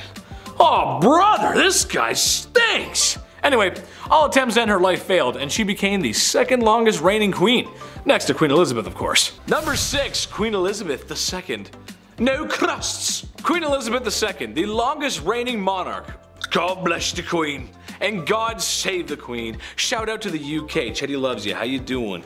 Come and see me sometime. I love you guys. Now sure, she's not the most awful spoiled queen in history, but she is a queen, and that does mean she can have things her way. Like for example, all of her sandwiches have to have the crusts cut off. Yes, just like children. Yes, just the way I like them too. No, I'm not a big baby. I'm a big strong man who totally doesn't rely on the women in his life. No, what are you saying? Dude, stop. Mom, I love you. Anyway, well, yes, it's true the queen's sandwiches have to have her crust cut off. Is it the worst thing ever? No, I don't think so, but what if her sandwich showed up with crust? We don't really burn people at the stake anymore, so what would she do? Would she fire them, I guess? It's kind of a little thing to get fired over. I don't know. Anyway, speaking of getting fired. Number 5, Empress Irene. Mother dearest. Most people have fond memories of their mothers. Maybe you should call her. I'm just saying. Mother's Day happened. You should call her. Empress Irene was a woman who wanted power. Honestly, who doesn't? We've all got a little bit of Sith in us. Yes. Her son, who had naturally inherited some of her power, was growing stronger by the day. Now, maybe it was ego. Maybe it was envy. Maybe her son just took down her live, laugh, love signs. I'm not sure. But Irene was not having any of it. So, when her son least expected it, she had 2 guards apprehend him and had his eyes gouged out. Now, being that this was before 2022, this was a critical medical injury, and after 9 days of grueling pain, and when I'm sure it was a lot of blind confusion, the injury proved to be fatal. So, what's the lesson here? Blood is not as thick as water? I don't really know, it's just messed up. Number 4, Queen of Castile. Life can be tough sometimes, especially when we lose the ones we love the most. Everybody deals with things differently. The Queen of Castile is a person who deals with that, well, very differently. People passing on was no rare occurrence back in those days. There's 1,000 reasons on how you could wind up 6 feet under. When the Queen of Castile's husband passed away from the disease of the month, she was devastated. Rightfully so, that's rough. However, that being said, sometimes you gotta take that with a little grace. For days she would not leave her husband's side, even after he was a cold cadaver. Later on, that corpse would travel with her, apparently even stopping a carriage once to get out and kiss his feet. It's Weekend at Bernie's, except a lot sadder and gross. And not a charming 80s movie. Ugh. Number 3, Carlotta of Mexico. This is a new one for me, but an interesting story nonetheless. Basically, France wanted a piece of Mexico, and I mean, come on, who doesn't? It's gorgeous. Carlotta was a Belgian princess who kind of just married into the royal family and got plopped down in some chaos in Mexico. There was a war, enough political strife to make anyone involved in the Watergate scandal start to look for documents. It was messy. It wasn't a good time. It got so bad that she had to go back to Europe and basically made the call that all university students have to make after Frosh Week. Hey mom, dad, listen, yeah, I'm great. Do you think maybe you could send me some money? Yeah, I need some help. Except her phone call wasn't like that. Her phone call was more like, hey, European nobility, can you come please save my husband because he's about to get de-lifed and like stabilize the country? Thanks. Spoiled princess calling. Hi. It didn't work out in the end. He got de-lifed, she went back home, and well, she went a little crazy. Number 2, Elizabeth Bathory. Serial de-lifers, your queen has arrived. I think this one is one of the more interesting cases in history. Usually when you think of a creepy de-lifer that lurk in the night, you think of Gacy, Dahmer, you know, guys like that. It's not very often that it's a woman and or someone from before the 19th or 20th century. That's just how it goes. I'd also argue perishing and manual de-lifing was a part of life back in medieval times, so kind of hard to quantify what is and isn't a serial de-lifer or life taker. However, I think she counts. The body count is estimated to be somewhere in the hundreds, and a most peculiar rumor is that she bathed in the blood of her victims. Ooh, that's gross. Bathing in water. that checks out. Bathing in mud, you go to a spa, that checks out too. Bathing in beer, sticky and strange, but check, I've done it. One time I did that. Bathing in blood, that's a no calzone for me, chief. While the bathing in blood thing might be false, the evidence of her crimes were not. Imagine being so spoiled you can hide bodies. Number 1, Queen Mary. Henry VIII was a big bad dude who wanted it his way. He wasn't the Burger King, although by looking at him you could tell he was packing a few of those bad boys away too. No, he was the King of England and he had many wives and was spoiled himself. So, do you think his children grew up humble and wise? Nay, kind sir and madam. Queen Mary took the throne a few years later and wasn't happy with the Protestants. Ugh, too many, she said to herself. Well, if you've heard us talk about her before, she'll probably come up again time and time again because, well, she cooked those people on a wooden stake. Over her reign, countless people felt the fires of her wrath, hence the name Bloody Mary. Number 1 is context on the missing queens. Lexi de los Santos, a Nat Geographic promoter, perfectly describes the treatment of Egyptian queens.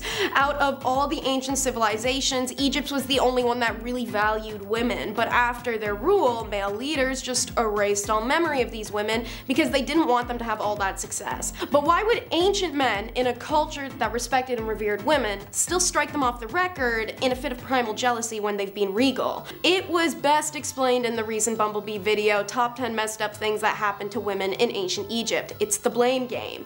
In ancient Egypt, pharaohs were supposed to be the human incarnate of the gods, but one thing that the male gods, female gods, and human females all had in common was the truest power, the womb. The ability to create and birth life, Ra's greatest creation. All of mankind came from Ra, the king god, yet any man who sat on the throne as pharaoh, meant to be the incarnate of Ra, was missing that one true power. So what that meant is any time a female pharaoh took the throne, she was more akin to the king god by the Egyptians' own definition than the male pharaoh ever could be. Call that a mic drop. Consequently, if the womb wielders had a built-in facet of power that you can't regulate, recreate, nor have for yourself, chances are you're gonna be pretty snubbed. So if she's also a better ruler than her male counterparts, you're going to be resentful. Unfortunately, this means the documentation of many queens is lost to time. Their stories coming to us in broken pieces of pottery and papyrus, on ancient word of mouth from Greek and Rome, or from unidentified mummies that come and go as the sands blow thanks to the jealousy of mankind. Leader number 9 will be Khentihase the First. So, who was the first woman to rule Egypt? This will be the biggest debate of the video, as there are technically 3 qualifiers. First candidate is Khentihase the First. She was born circa 2550-2520 BC and died sometime between 2510 and 2490 BC. The remains of this female leader were undisturbed for 2 millennia within her necropolis until its excavation in the 1930s. And since its discovery at Giza, her tomb has intrigued historians and archaeologists alike. The mausoleum is as grand as other pyramids of her predecessors and includes a solar boat, a chapel, granaries, and a water tank. A small structure known as the washing tent of the female king had been built in front of her temple, and here the body was washed and ritually purified prior to being embalmed. Her mastaba is believed to have been the final royal tomb that was constructed at that necropolis, and many scholars believe that it was strongly connected to the pharaohs of the 4th and 5th dynasties. On its granite doorway, her formal title is construed to be the mother of the king of Upper and Lower Egypt, holding office as king of Upper and Lower Egypt. In support of the latter title is her image, which is altered to show her in a kingly pose, including the false beard, the royal uraeus cobra crown, and holding a scepter, one of the many adjustments and additions made up until the 6th century, implying that this pharaoh possibly had continued a role in religion and worship after her death. Khenti may have ruled as a regent for her presumed son, Sahur, possibly in conjunction with Ustarkaf, the founder of the 5th dynasty. However, despite the fact that she was apparently considered an ancestress of the 5th dynasty and was commemorated in the mortuary temple of Apsar at Kenikartes II, her name has never been found in a royal cartouche. Leader number 8 is Merneith. Among ancient Egypt's greatest female leaders was Queen Merneith, who had the overwhelming ambition to rule a country, and stopped whoever shared that sentiment. Her name means the beloved Neith, the daughter of King Diar, and beloved she seemed to be, until after she died and then the men didn't have to respect her anymore, that is. Even if she wasn't the first woman to rule Egypt, she definitely seemed to be. But if historians want to debate endlessly, who am I to stop their fun? She definitely was the first woman to rule anything in known human history, because she was born about 3,000 years ago. Merneith stepped in as regent after her husband's death, as their son Den was too young to rule at the time. Karakuni, an Egyptologist, said that these women were often used as protectors. Men would put women in high positions to keep young male leaders safe and give them time to mature. When a man was ready to take over as pharaoh, the woman in charge would step down. But Merneith was Old Kingdom Egypt, and when she assumed this tutelage, it was in despite of what religious traditions of the first dynasty decreed, that only men were to rule. Despite that, Merneith stood rigidly by her son for a full decade, from 2939 to 2929 BC, until he became one of the most prominent kings of Old Kingdom Egypt. Despite the fact that there are few records of her name in any tombs, her accomplishments and life, she's still believed to have been a figure of great power and simultaneously respected and despised. Either way, she's one of those pharaohs that was buried alongside 50 live servants. Leader number 7 is Nikokris. The third and most mysterious candidate for the first female king of Egypt is recorded many centuries later in the work of the Egyptian historian Manetho. Her name is Nikokris, and she was believed to have lived around the 22nd century BC, which was towards the end of the 6th dynasty. Some have suggested that Nikokris was the last pharaoh of this dynasty. As Manetho tells us, she built the third pyramid and reigned for 12 years, but the whole third pyramid thing is an absolute disaster. If you know anything about ancient Egypt, there's just so much BS around the kings list and the dynasties. We don't know who made it, and every time we think we do, someone else shows up in history and has it attributed to them. So it's up in the air. Herodotus also mentions Nikokris, but in the colorful context that she had killed hundreds to avenge the Egyptian king who had been slain by the people in a coup, and who happened to be her brother. The people had given the kingdom to Nikokris to rule after doing so. The story is that she had constructed an elaborate underground dining chamber under the guise of it being for her coronation, inviting all those she knew to be responsible for her brother's death, as well as anyone who knew of the coup plan but did nothing of it. This includes servants, concubines, officials, priests, the whole shebang. As the banquet progressed, Nikokris, surveying safely from a platform, had her servants open the floodgates and let the flow of the Nile River into the chamber through a concealed pipe, drowning all in attendance. To quote Herodotus, "That is all the information I was given about Nikokris, except that afterwards she threw herself in a chamber full of ashes to avoid retribution." Leader number 6 is Sobonekfru. It's not until the end of the Middle Kingdom that we find for the first time 100% pure, clear evidence of a female king.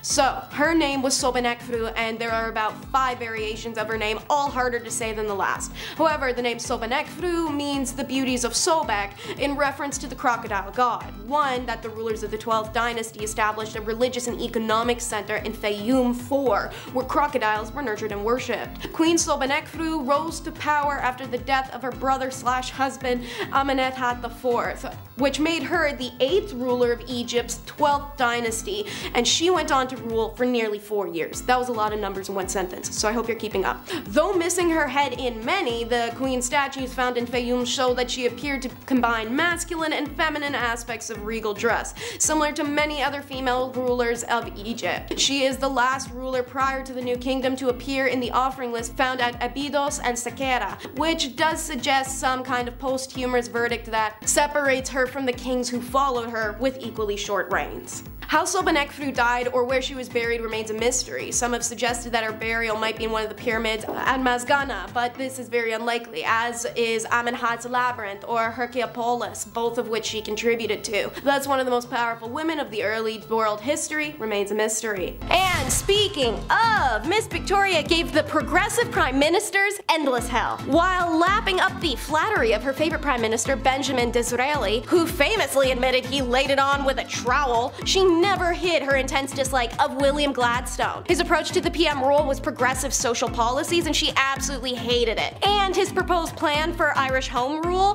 which she considered a threat to her empire. Any name she could toss, she would. A mischievous firebrand, arrogant, tyrannical, obstinate, half-crazy, wild, incomprehensible old fanatic. More than a few observers sensed there was an element of jealousy in her enmity towards the people's William. He was always more liked than she was. When Gladstone Gladstone won the 1880 general election, she announced to the world she would abdicate the throne rather than accept him as prime minister. Then offered 2 other liberal grandees the job who insisted Gladstone had to take it. Then she tried to force him to weed out the members of cabinet she didn't like. He refused. Her interventions failed to prevent her cabinets from achieving what they were determined to do, but she could wear them down. One of her prime ministers said handling her was like having a whole separate government department to deal with. Leader number 4 is Amos. Amos was the principal wife of Pharaoh Thutmose I in the 18th dynasty and the mother of Hatshepsut, who went on to become one of Egypt's greatest pharaohs. She had many titles: King's Great Wife, King's Sister, Hereditary Princess, Great of Praises, and Mistress of the Two Lands. However, it appears she is a rare occurrence of a primary wife not being of royal blood, which would explain why her probable son,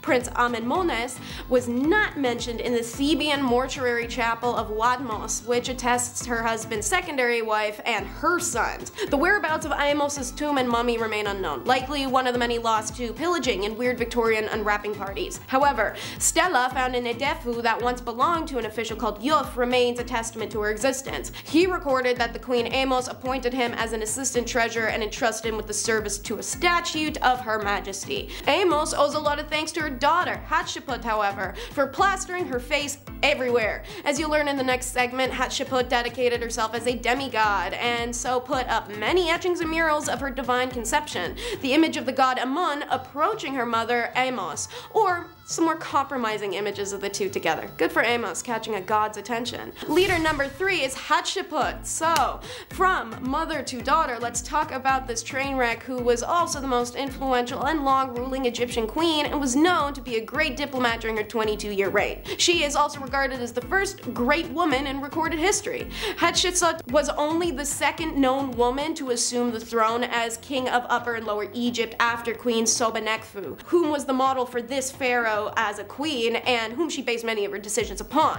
Upon Thutmose II's death, the throne was passed to Thutmose III, and Hatshepsut, who was the aunt and stepmother, acted as regent until simply just taking the crown herself. Like pretty much every Egyptian queen short of Cleopatra, Hattie dressed in men's royal garb, wore a false beard, and created statues of herself with the pharaoh's headdress. During the 7th year of her reign, however, she went even further and asked to be depicted as a man, ordering to be referred to not as a queen, but as a king. Hattie surrounded herself with strong and loyal advisors, her favorite being the royal steward Senimut, who many believe was having an affair with the queen. The evidence for this claim is the fact that Hatshepsut allowed Senimut to place his name and image of himself behind one of the main doors of the Dieser Desu, which is rare, and an unusual share of credit. That and plenty of graffiti made by peasants and workers depict the two in compromising positions. Not kidding, ancient R-rated graffiti. Anyway, Hattie's reign was peaceful, a time where many monuments were erected of her, of Amun, who she claimed was her lineage was based off of Bastet, maybe a few more of her, you know, to be humble. However, after her death, her successor, who was possibly even her own stepson, attempted to erase all record of her, destroyed statues, burnt documents, attempted to remove her presence from Egypt. This effort only half works. While we don't know much as we wish we could, Hatshepsut is still remembered to this day. Leader number 2 is Nefertiti. This is the queen married to the cult guy who was so hated in Egypt that everyone agreed to ignore that he had ever happened. Unfortunately, it means this beauty had her name tarnished in the process, call it cancelled by association. That's why Taylor Swift broke up with the problematic singer guy Maddie. I think the name alone is worth the breakup. Why are you in your mid-30s but still going by Maddie? Nefertiti's name can translate to a beautiful woman has arrived, and that she had, from parents unknown. We haven't figured that part out. A life-size bust of the queen was found in 1912 and is her most famous image and depiction, and it shows she really was a stunner, to the extent it's believed that ancient Egyptians revered her as a fertility goddess embodied. However, other Egyptian art depicts Nefertiti in ways normally only pharaohs are shown. For instance, she's portrayed smiting enemies, such as on a ship, raising her right hand to kill female prisoners, a depiction often seen on male pharaohs. Additionally, the type of helmet-like crown Nefertiti is wearing in the bust is typically reserved for pharaohs or the goddess Tefnut or Hathor. One idea is that after Akhenaten's death, Nefertiti's power and popularity was so great she was able to rule as pharaoh in her own right. Egyptian records mention a figure named Neferenfatuen, who ruled Egypt for a brief time. Like how actors took stage names, pharaohs actually took throne names, and it's speculated this was the throne name for Nefertiti. This means our girl was on the throne for 3 years, but as you know, after her reign, the Egyptian people tried to wash her away to the best of their abilities. Took Mahad, undid Akhenaten's religious reform, Amarna became abandoned, and images of Akhenaten and Nefertiti are destroyed. Leader number 1 is Aset. You may know her by her Grecian name, however, Isis. She was the queen mother of all gods. Her name quite literally translates to Queen of the Throne, which is reflected in her headdress, which is sometimes a literal throne. However, sometimes it takes on traits from Hathors or Muts to represent her assimilation with other women in the pantheon. While she seemingly started as a side figure to her husband Osiris, she was quickly transformed into the queen of the universe and an embodiment of cosmic order. By the Roman period, Aset was believed to control fate and linear existence itself. This is accredited to the story of Ra's secret name, wherein Aset is able to find out the true name of Ra, something no other god knows, and ultimately makes her his equal if not more powerful than he. Aset was the sister and wife of the god Osiris, ruler of the underworld. It is said that she and Osiris were in love with each other even within the womb. As he was king of Egypt, Isis was queen, and one who supported her husband and taught the women of Egypt to weave, bake, and brew beer. Set was always angry with this relation, as Isis reigned over the land of Egypt in the wake of the traveling Osiris instead of Set. She was stronger, and he regarded this with jealous eyes as well as the good works of his brother, for his heart was full of evil and he loved warfare better than peace. The queens frustrated his wicked designs, so he sought in vain to prevail in battle against her and plotted to overcome Osiris by Gal. This is how the famous story of Osiris' death, Horus's birth, and the grieving of Set prevails as one of Egypt's most famous stories. Set tricks Osiris into the coffin, which he tosses in the Nile. The grieving of Set refused to accept this and search far and wide as a fugitive, birthing their son Horus on the journey. When she finds the coffin, she returns it to Egypt. Unfortunately, Set finds it hidden again and dismembers Osiris, scattering the pieces. Isis still refuses to relent. She finds the pieces and entombs them. Anubis, with the assistance of Thoth and Horus, united the severed portions of the body of Osiris, which they wrapped in linen bandage. Thus the origin of the mummy form of the god. Osiris then became the judge and king of the dead, residing in the underworld, as Isis remained with Horus on the above. Queen Victoria was anti-women's rights. Isn't that fun? Queen Victoria, who ruled England from 1837 until 1901, was in the perfect position to be the forerunner for the women's movement. Meanwhile, she's up in her office writing letters stating that the movement of the present day to place women in the same profession as men was mad and utterly demoralizing. She stated a woman's place was in the home and also condemned the idea of a woman becoming doctors or any career. In a letter written by Victoria to her uncle Leopold, King of the Belgians, she wrote that her husband Albert grows daily fonder of politics and business and is wonderfully fit for both, and I grow daily to dislike them both more and more. We women are not made for governing, and if we are good women, we must dislike these masculine occupations. Y'all, the Queen wrote that! In 1850, the Queen was faced with the Women's Franchise Bill passing in Parliament and began a very lengthy correspondence with Prime Minister William Gladstone, letting him know about her strong aversion to these so-called erroneous rights of women, and that she felt so strongly upon this dangerous, unchristian, and natural cry and movement of women's rights that she is most anxious that Mr. Gladstone and others should take some steps to check this alarming danger. Let woman be what God intended, a helpmate for man, but with totally different duties and vocations.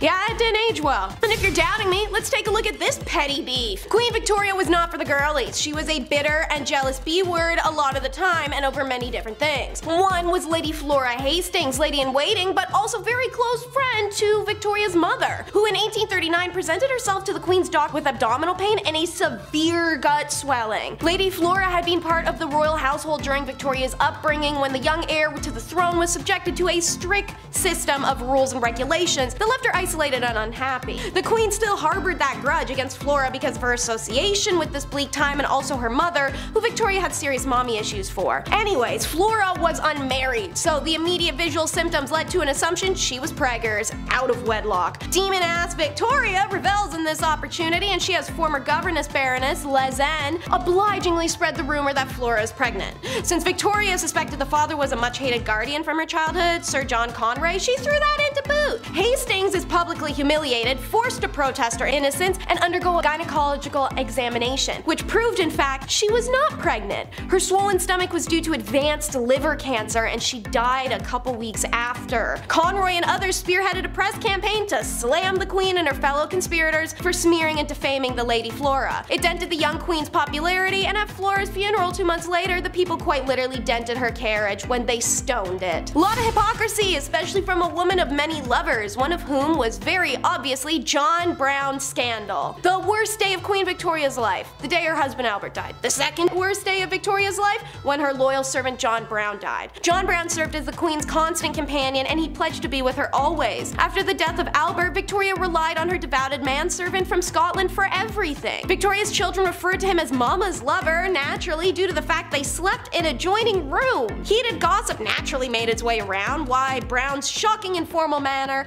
with the Queen and his high-handed rude ways with other royals seemed to suggest his closeness with Victoria, in the words of one contemporary insider, was contrary to etiquette and even decency. Speculation that the two secretly wed came out when the Queen's chaplain claimed on his deathbed that he performed the ceremony. There was also talk of 3 additional hidden children. Premarital relations between John Brown and Victoria, or possible marriage, it's never been proven. However, when Victoria died, she requested a photo of him be placed in her coffin, along with a lock of his hair, some of his letters, and his mother's wedding ring he had gifted her. When Victoria died, her son Edward had any statuary destroyed or removed that talked of Brown. He also had 300 letters of his mother's burned. The British monarchy has been known to be better than the KGB at covering up its scandals and destroying evidence, and Abdul Karim is a great example. The portrayal of Karim in Western biographies is that of a rogue who manipulated the Queen for wealth. Naturally, that's the classic British racism that brought us colonialism. Abdul was only 24 when he arrived in England, but Queen Victoria was smitten by the young man's intelligence, charm, and seriously hardcore work ethic, and admittedly his height. Victoria upped his status by making Abdul her teacher in the language of Urdu. In return, he introduced her to curry, Urdu writing, and even hookah. That's right, they were hotboxing castles, guys. The court was meanwhile repulsed. Abdul was Muslim and supposed to be a servant, and yet he was closer to the Queen than anyone else in her immediate circle. 4 decades his senior, Victoria brought Abdul with her on all her trips and treated him as a close companion. While a romantic relationship is insanely unlikely, the Queen was signing her letters as dearest mother to Karim. The two surely had a special bond. The English courtiers hated him, and Victoria chose to ignore that snobbish and racist behavior by forbidding it. Naturally, it doesn't make it go away, but it means it didn't happen in her presence. In her final wishes, she was quite explicit. Karim would be one of the principal mourners at her funeral, an honor afforded to the monarch's closest friends and family. Victoria could not control what happened to the Munshi from beyond the grave, but she did everything in her power to mitigate the treatment she presumed that the family would inflict. Queen's fear is justified. Upon her death, Victoria's children worked swiftly to evict her mother's favorite advisor. Edward sent guards to the cottage Karim shared with his wife, seized all the letters from the Queen, and burnt them on the spot. They instructed Karim to return to India immediately, without any fanfare or farewell, and Victoria's daughter Beatrice erased all reference to Karim in the Queen's journals. An effing commitment given Victoria's decade-plus relationship with them. The royal family's eradication of Karim was so thorough, a full 100 years would pass before an eagle-eyed journalist noticed a strange clue left in Victoria's summer home on a tour. Her consequential investigation led to the discovery of Victoria's relationship, the worldwide attention of it, the novel, the movie, and the finding of his heirs. Meanwhile, when the Queen didn't like you, it was back to the usual political agitation and request denied. In 1822, after a few small-time jobs in the Tory governments over the years, Robert Peel became Home Secretary, where he famously established Metropolitan Police Force for London and reformed criminal law to reduce the number of offences punishable by death and educate prisoners. In 1834, 3 years before the events of Victoria, Peel became Prime Minister of a minority Tory government. Those governments struggled to pass legislation against the majority rival Whig Party and eventually resigned in frustration after just 100 days or so in power. Then in 1839, Peel got the chance to form the Tory government by Queen Victoria, but he asked in return she replace the Whig ladies of her household with Tory equivalents. Said ladies in waiting were her friends, and many were married or related to the Whig ministers and MPs, so Peel refused to form government and Whigs returned to power. The Whig government was limping, but Victoria was passionately attached to Prime Minister Lord Melbourne and also refused to dismiss her female friends. It took the royal wedding of Albert and a failed attempt on their lives in the following year to revive the hatred that this gathered her from the public. Tradition number 5 is dress code. Inevitably within the blueprint will be the dressing guidelines.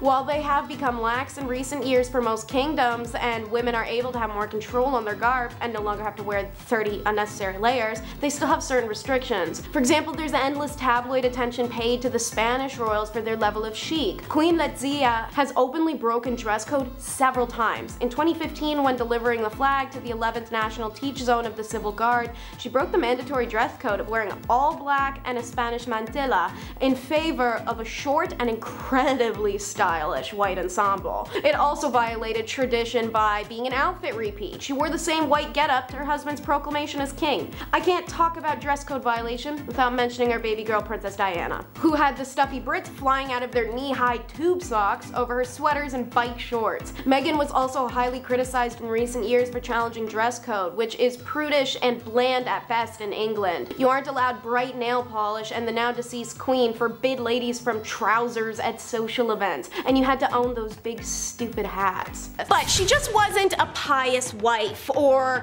an eccentric widow. Queen Elizabeth was also a bad mama. Let's get it straight in clean-cut, open, honest terms. Victoria did not like children, but she loved the act of making them, especially with Albert. Unfortunately, she was wildly fertile, so you want one of those things. In those days, you got the other thing. She definitely seemed to be one of the women who lacked inherent biological maternal instinct. That's never a flaw, ladies. You aren't broken, just so you know. Because intercourse during pregnancy was believed to harm babies back then, it meant for the better part of a year she'd be banned from intercourse or even cuddling with Albert, the two things she wanted more than kids. It's honestly quite fair from her position that she resented her children between being deprived of her husband, not wanting children in the first place, and lacking a maternal drive. Victoria, we should remember, didn't also have much of an experience of a family life, and she was raised under isolated conditions. Victoria in many respects was an awful mother as a result. She couldn't help but view her 9 children as functional extensions of herself, expecting unquestioning obedience, and was bullying them about their failings. When Bertie, the future Edward IV, rebelled against the rigid system his parents devised for him, she called him backwards and lazy. And when Victoria, who had decided Beatrice would be the unmarried companion of her old age and forbade mentions of weddings in her presence, learned her daughter was secretly engaged, she was so angry she refused to speak to her for 6 months. She only relented when Beatrice agreed to live with her after they were married. This ain't just some fun and games,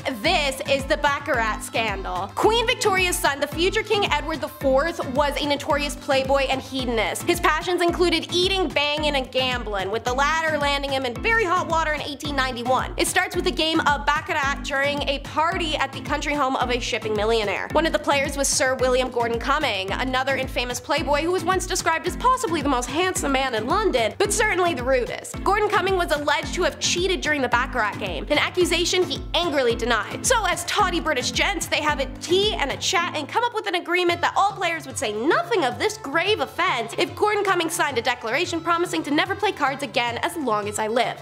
Not a hard ask. You know, he signed it for nothing. Much to Gordon Cumming's annoyance, the story did leak and became high society gossip. And like a tawdy British gent, Gordon Cumming decided to sue several of the Baccarat players for slander. The trial was a media circus, the future king appearing in the witness box and society ladies watching through their little opera glasses. Gordon Cumming did lose the case, however, the public was largely sympathetic to him and resented Edward for his part in the whole ugly affair. The prince became deeply unpopular for a time, was even booed at Ascot the same month. Another child of Elizabeth's caused a media circus that had her mama reeling. It's the scandal-coated daughter. Princess Louise seemed to rebel from the moment she came into the world. She was an exceptional learner, talented, intelligent, artistic, big on women's rights movement, and the most beautiful of Victoria's 4 daughters. Although an artistic career, or in the words of Victoria, any career, was not appropriate for a princess, let alone a woman, the queen allowed Louise to attend art school and later the National Art Training School. Now, on to the nasty. Historians assert that Louise had an affair with her brother's tutor. Some accounts state she fell in love with him in the years of 1866 to 1870, but it's not determined if anything physical occurred or if it was just a real big crush. Hearing of Louise's infatuation for a man 14 years her senior,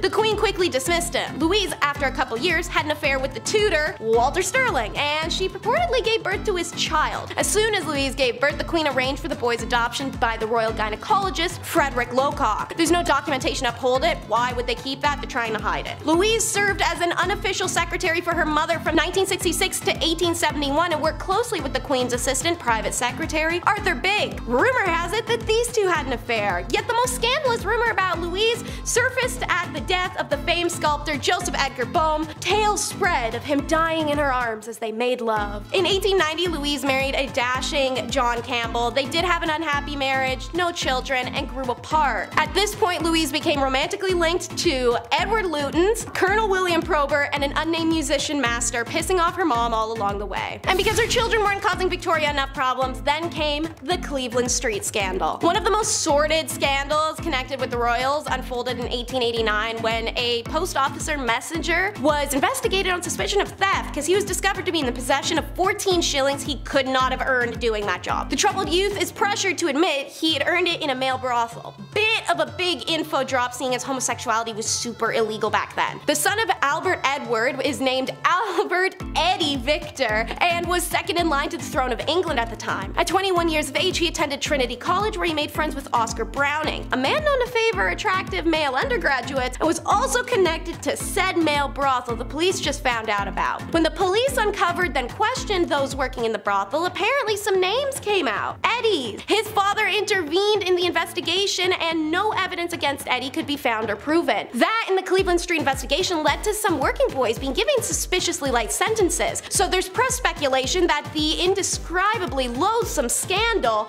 was being swept under the carpet to protect some high-ranking visitors to the house. One VIP linked with the brothel was Lord Henry Arthur Somerset, the head of the stables. The next year, Eddie became ill with what may have been venereal disease. Doctors in attendance referred to it as fever, and rumors spread of Eddie's intimate relations with a chorus girl of the Gaiety Theatre, Lydia Manton, and later chorus girl Maud Richardson. The royal family reportedly paid off Maud for her silence. Shortly after, Eddie proposed to Mary of Teck, and she accepted, to great relief of the royal family. But the wedding never happens. He succumbs to influenza pandemic in 1889 to 92, and he developed pneumonia and died very shortly after his 28th birthday. Whether or not he was part of the Cleveland Street brothel scandal, we'll never truly know. Time. Many queens enjoy what's called sovereign immunity, which essentially means they cannot commit a legal wrong and are immune from civil or criminal proceedings. Let's say, for example, the late Queen Elizabeth iron knuckles a guy in the mouth, Deadpool style, because her tea was too chilly, and it causes a visceral spray of blood and a need for orbital surgery. And let's say she committed this armed attack in front of her entire family on Christmas. What happens to the Queen? Prosecutors could go after the crown as executive, but then the Queen's ministers would act on her behalf and accept any punishment that was doled out for her. While this immunity extends to other British heads of state during their time in office, the Queen is protected for life, since that's how long she holds her position. And she did.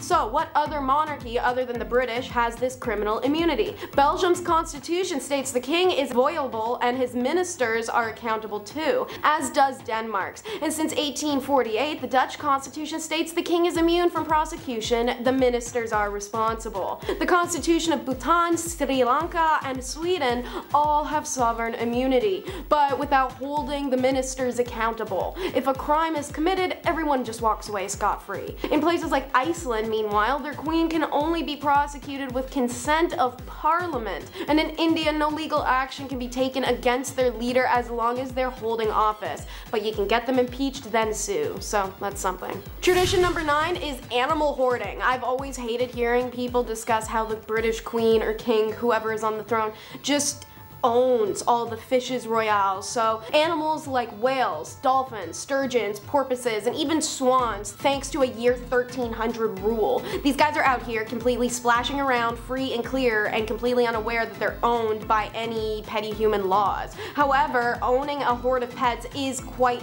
different, and Elizabeth and her corgis are nowhere near the first ruling monarch to start that tradition or build laws to protect them. Hippos were royal family animals back in ancient times of Egypt and were protected by law for centuries. Dogs, however, seem to have struck the hearts of European nobility. Mary, Queen of Scots, spent her life with dogs and loved them so much that she had hers legally licensed and protected, keeping them with her through her exile and imprisonment, and even her most adored lapdog was found in her petticoat just minutes after her head was chopped off. Charles II of England loved spaniels just like how Elizabeth loves corgis. In 1685, the writer John Evelyn wrote in his diary that Charles loved having a number of little spaniels follow him and lie in the bedchamber, and when the old king died there, it was surrounded by the beloved dogs. Versailles, home to the Bourbon King of France from 1682 to 1789, was filthy and attracted rats. So what did they have? Cats. too many cats. One day, Louis XVI went to his commode, unaware that one of his Angora cats had curled up in the porcelain bowl below.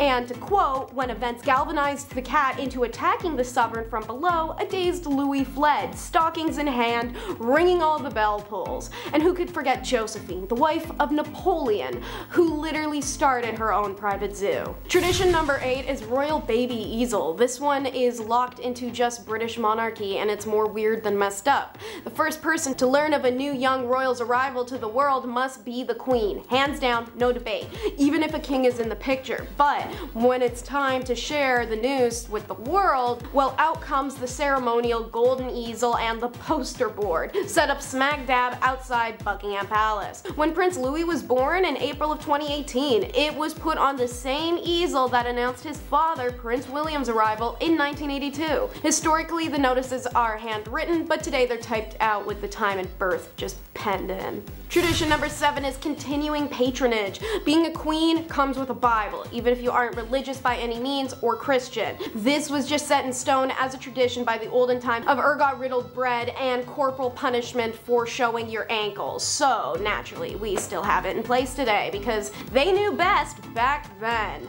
Alrighty, anyways, the act of patronage, and specifically religious patronage, was very important during the Middle Ages. It became an active area of queenship studies because it was pretty much one of the only ways that queens could exert great influence. While religious patronage included the founding of religious institutions that could signal political alliances at the same time. Margaret of France, Isabella of France, and Philippa of Hainault, for example, were all patrons of Greyfriars Church in London, but that patronage was also connected to their mutual Capetian ties, the dynasty of France. With religion often shared between countries, even at times of war, it could be used manipulatively to bring bridges of truce. Being on good terms with the church could always be beneficial to medieval queens in other ways too. For example, when Joan of England refused to pay Benegaria of Navarre the pension she was owed as the Queen Dowager and widow of Richard I, Pope Innocent III intervened on her behalf and told him to cough it up in a humble and religious way. This also earned queens consolidations as saints, even sometimes after their passing. Tradition number 6 is following blueprint. Remember Meghan having the Christmas dinner at the Windsor family with her mother and the whole awkward addressing of the getting weighed before and after eating thing? If Meghan was to follow the blueprint, she would have never stated anything about it. Rather, thank the queen for the meal and the proof that her belly is full. Now obviously it's pretty effed tradition, and good on Meghan for not taking that crap, but following the blueprint has been so driven into monarchy, especially female monarchy, that even the public was upset with her. To follow the blueprint is to mimic the royal woman above you, especially should you be in the presence or potentially one day taking their role. Who created the blueprint of what a medieval queen should be and how she should behave?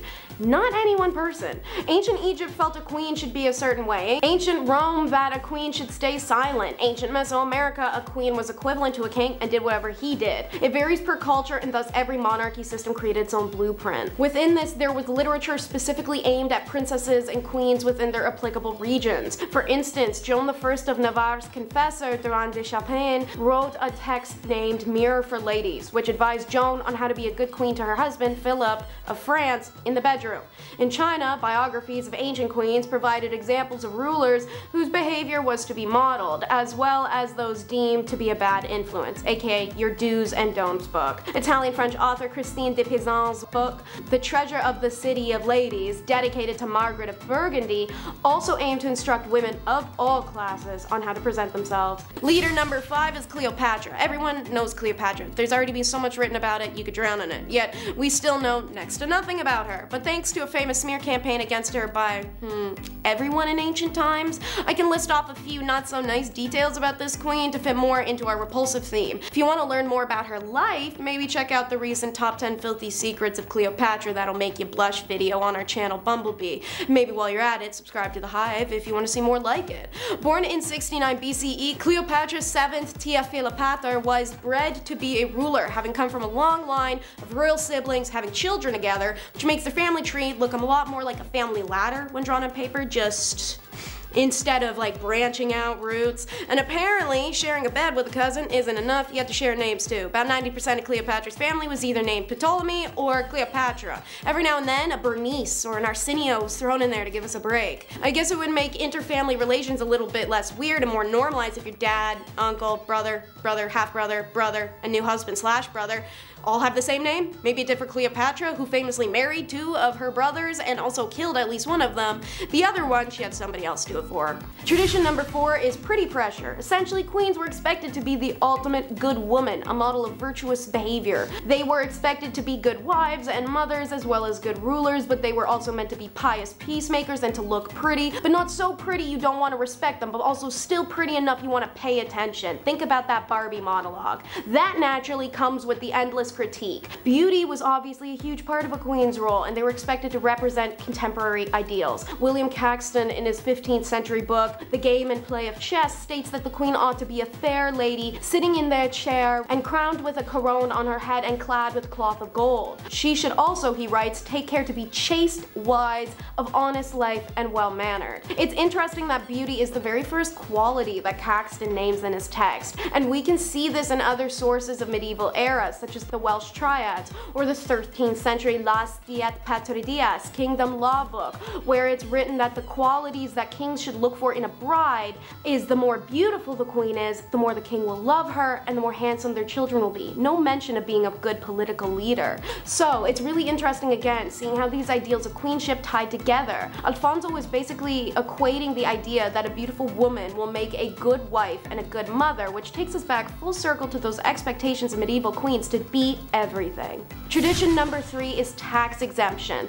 This one sucks. Imagine you happen to be born in random luck of the draw bloodline and just don't have to pay taxes. Quite a few countries had laws in regards to their leaders, be it king or queen, being exempt from tax. Queen Elizabeth wasn't required, and now neither is Charles. However, Elizabeth had been voluntarily paying income and capital gain taxes since 1992. Her grandsons are also paying their taxes but do not have to. King Juan Carlos, Spain's former monarch, has paid about $820,000 in back taxes amid an investigation by prosecutors into whether he and other royal members of the royal family used bank accounts in other people's names to hide assets from tax authorities. The payment announcement came just a month after the Spanish media revealed an investigation into possible tax evasion, and that occurred after Juan abdicated in 2014 and was no longer shielded by immunity from prosecution. The extent of that immunity has become an issue in previous corruption cases, but it remains an unsettled question. The Belgian royal family no longer holds any power, but receives large payments for their advisements and roles as, not to be rude, figureheads.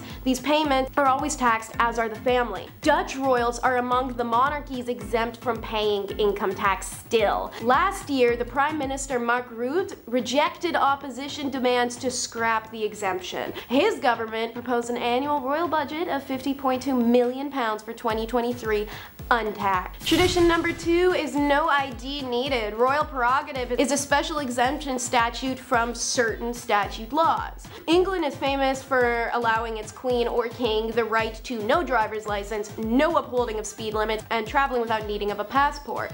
That means even though Queen Elizabeth preferred to stick to driving on her private estates, she could technically go speeding around London and running red lights if she wanted to.